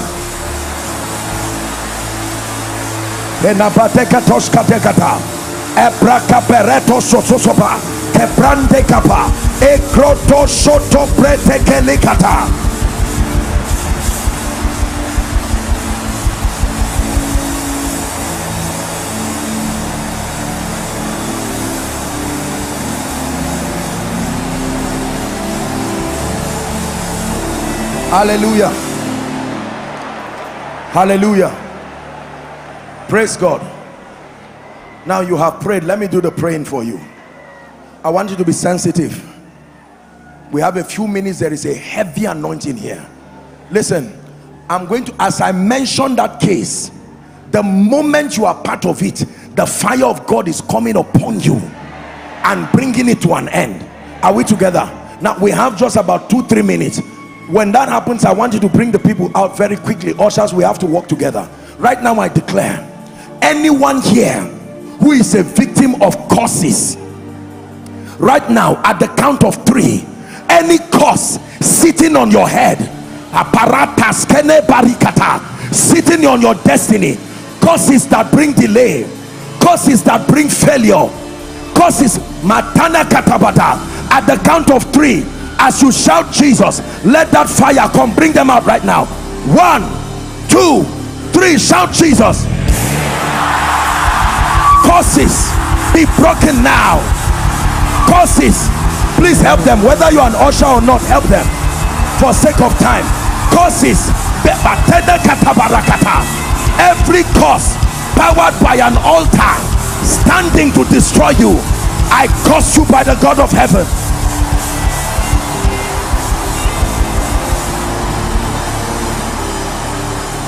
Very quickly, bring them out. Curses, I'm arresting curses, negative pronouncements. Hallelujah. Please quickly bring them. Now all of you listen to me. I'm praying right now. Every altar connected to anyone, every altar connected to anyone's foundation that is powering negative patterns, right now I'm telling you, I'm seeing fire. May that fire engulf that pattern now.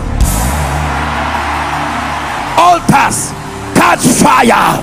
Oh, bring them out. Altars, catch fire, catch fire, catch fire, catch fire, catch fire by the power of the Holy Ghost. Anatas katika teparakatos, ebrakatos kotusa nekatepalakatos yata, embrekatikatia. I want to pray.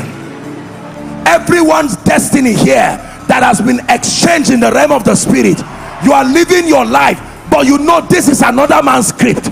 By the power that raised Christ from the dead, I declare in the name of Jesus, be delivered now. Be delivered now.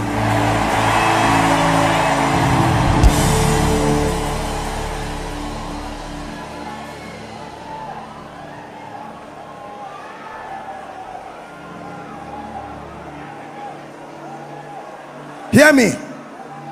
Anybody who gave you anything or collected anything from you, knowingly or unknowingly, and that became the token of witchcraft, every shrine where that thing is right now, I stand by the apostolic and the prophetic. I set it on fire now. Tokens and instruments of connection, I set it on I set it on fire now. I set it on fire now. Help that woman, please. I set it on fire now.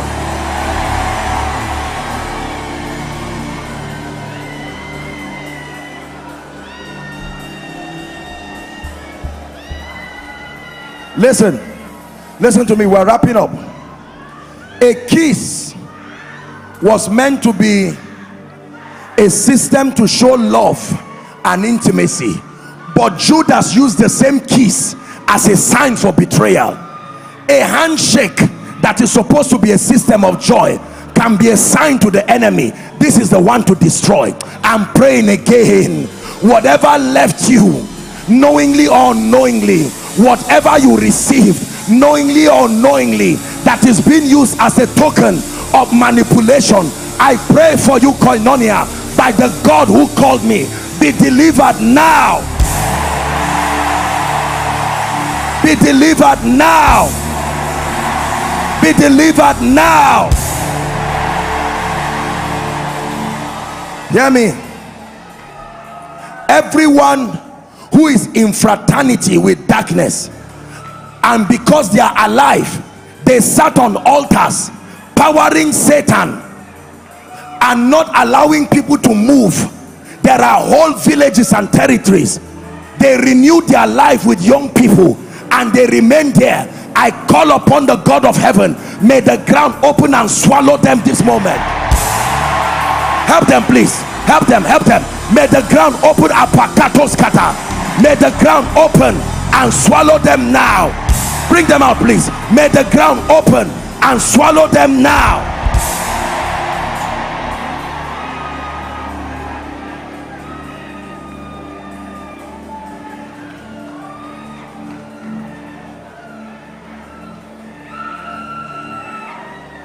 The spirit of poverty, of lack and hardship.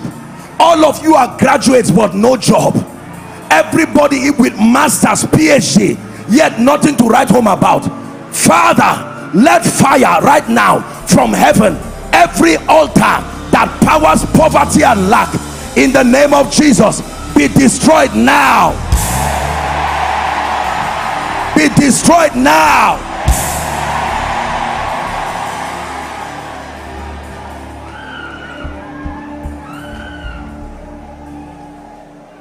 Hear me. If there is anybody here under the sound of my voice that they have written your name and the date where you will die, listen, when you read the book of Esther, you will see that by divination a date was already put to attack the Jews. I pray for you that any spirit that has already signed in partnership with men and Satan, that on so day you will die of accident, or on so day you will die of any demonic thing, I pray for you now. May death leave you alone.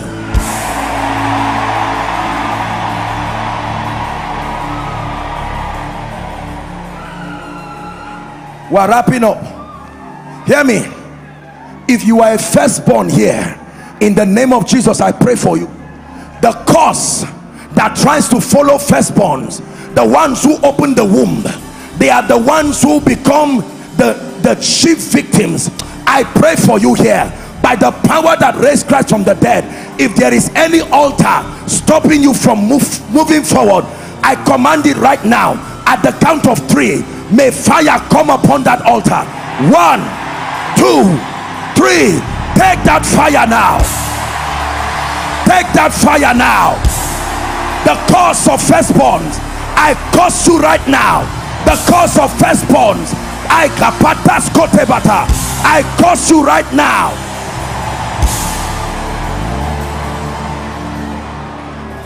Hear me.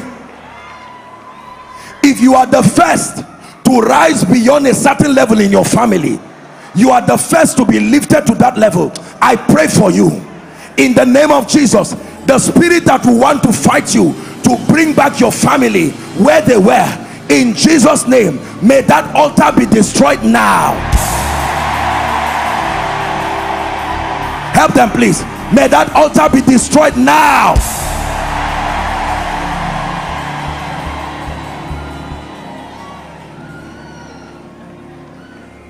Two more prayers and we're done. My goodness, fire is burning in this place.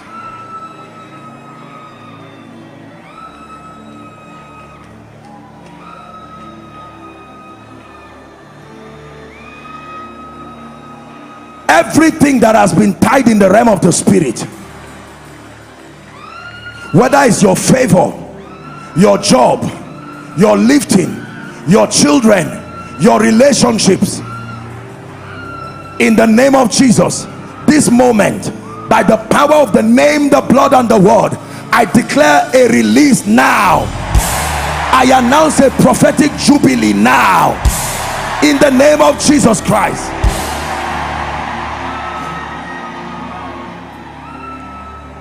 Final prayer.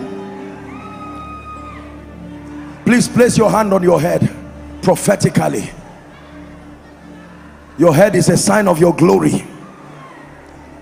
You will be surprised at what will happen to you now. I want to pray for you. Father, you instructed that we do this. I stand by the priestly, the apostolic, and the prophetic mantle, and I pray over your people. The head of a man is a symbol of his glory. I want to pray for you. Something will happen to you now. Every spirit that has stolen your glory, like the hair of Samson, every spirit in the similitude of Delilah that has come to make that your glory is cut short, financial Delilahs, ministerial Delilahs, career Delilahs, in the name of Jesus, at the count of 3, the same way the hair of Samson grew back, in the realm of the spirit, I pray, everything that has tampered with your glory, let the judgment fire of God rest on it now. Rest on it now.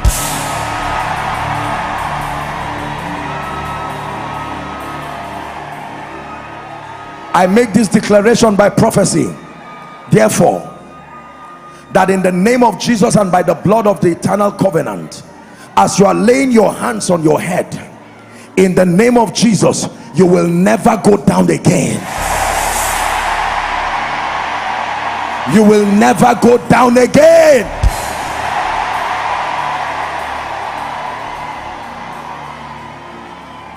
In the name of Jesus. We've overshot our time. Lift whatever communion, if you came with any extra communion set for me to speak over. We'll finish the balance of this next week during the miracle service. But please lift whatever. If you brought anything as a point of contact, I just want to pray and speak over it for you. In the name of Jesus Christ, I decree and declare all these communion sets that you are lifting, in the name of Jesus, they are blessed. As you take them with understanding, they will no longer be ordinary bread and wafers, but they will represent the power of God at work in your body. Let there be healing for you. Let there be total restoration. There will be tearsome testimonies as a result of this, in the name of Jesus Christ. Amen and amen. Very quickly, let me make the altar call. Our time is gone. You are here and you are saying, Apostle, even though it's time, I need Jesus. It is true that I prayed. It is true that I shouted amen. It is true that I fell under the anointing. We have just a minute for this and we're done. Thank you so much for your patience. I cannot end this meeting without giving you an opportunity to come to Jesus. We have just 1 minute for you. You are saying, Apostle, I truly want to make it right with Jesus. Or you are saying, Apostle, my life has gone haywire. I need the grace of God. I need restoration. Wherever you are, please leave your seat and come and stand right here. I know that our time is gone. Let's clap for them as they come. Even if it is one person, I know that someone needs to come to Jesus. Don't be in a hurry going that you miss salvation. Jesus is calling you. Koinonia, celebrate them. They are coming to Jesus. All the overflows, walk to your projector screen, walk to your LEDs. Those who are in here, keep coming. Run to Jesus. We have 1 minute for you, but please run to Jesus. He wants to give you a new beginning. This is what happens when we come to the house of God. Hallelujah. Are you coming? Quickly, quickly, quickly. Please, if you're coming, come and stand as I lead you in this prayer. My God, look at these little children. Let's give them a big, big God bless you. Hallelujah. Praise God. Thank you for making this bold decision. Can you lift your right hand high above your head. Those who are coming to join them very quickly. Say this loud and clear. Say, Lord Jesus. One more time. Say, Lord Jesus, I believe in you, that you are the Son of God. I believe that you died for me. I believe that you rose again for my justification. Right now, I receive eternal life into my spirit. I receive the abundance of grace and the gift of righteousness. I declare that I reign forever. From today and forever, I am a child of God, washed by the blood of Jesus, declared righteous by redemption in Jesus' name. Father, thank you for these ones. You have brought them out by your spirit. I declare that the grace that keeps will keep them. The grace that lifts will lift them. I declare that you begin a new walk. I commend you to the Holy Spirit and to the word. You will begin a new journey with God, a journey that will only be from one victory to the other. Be blessed. In Jesus' name I pray.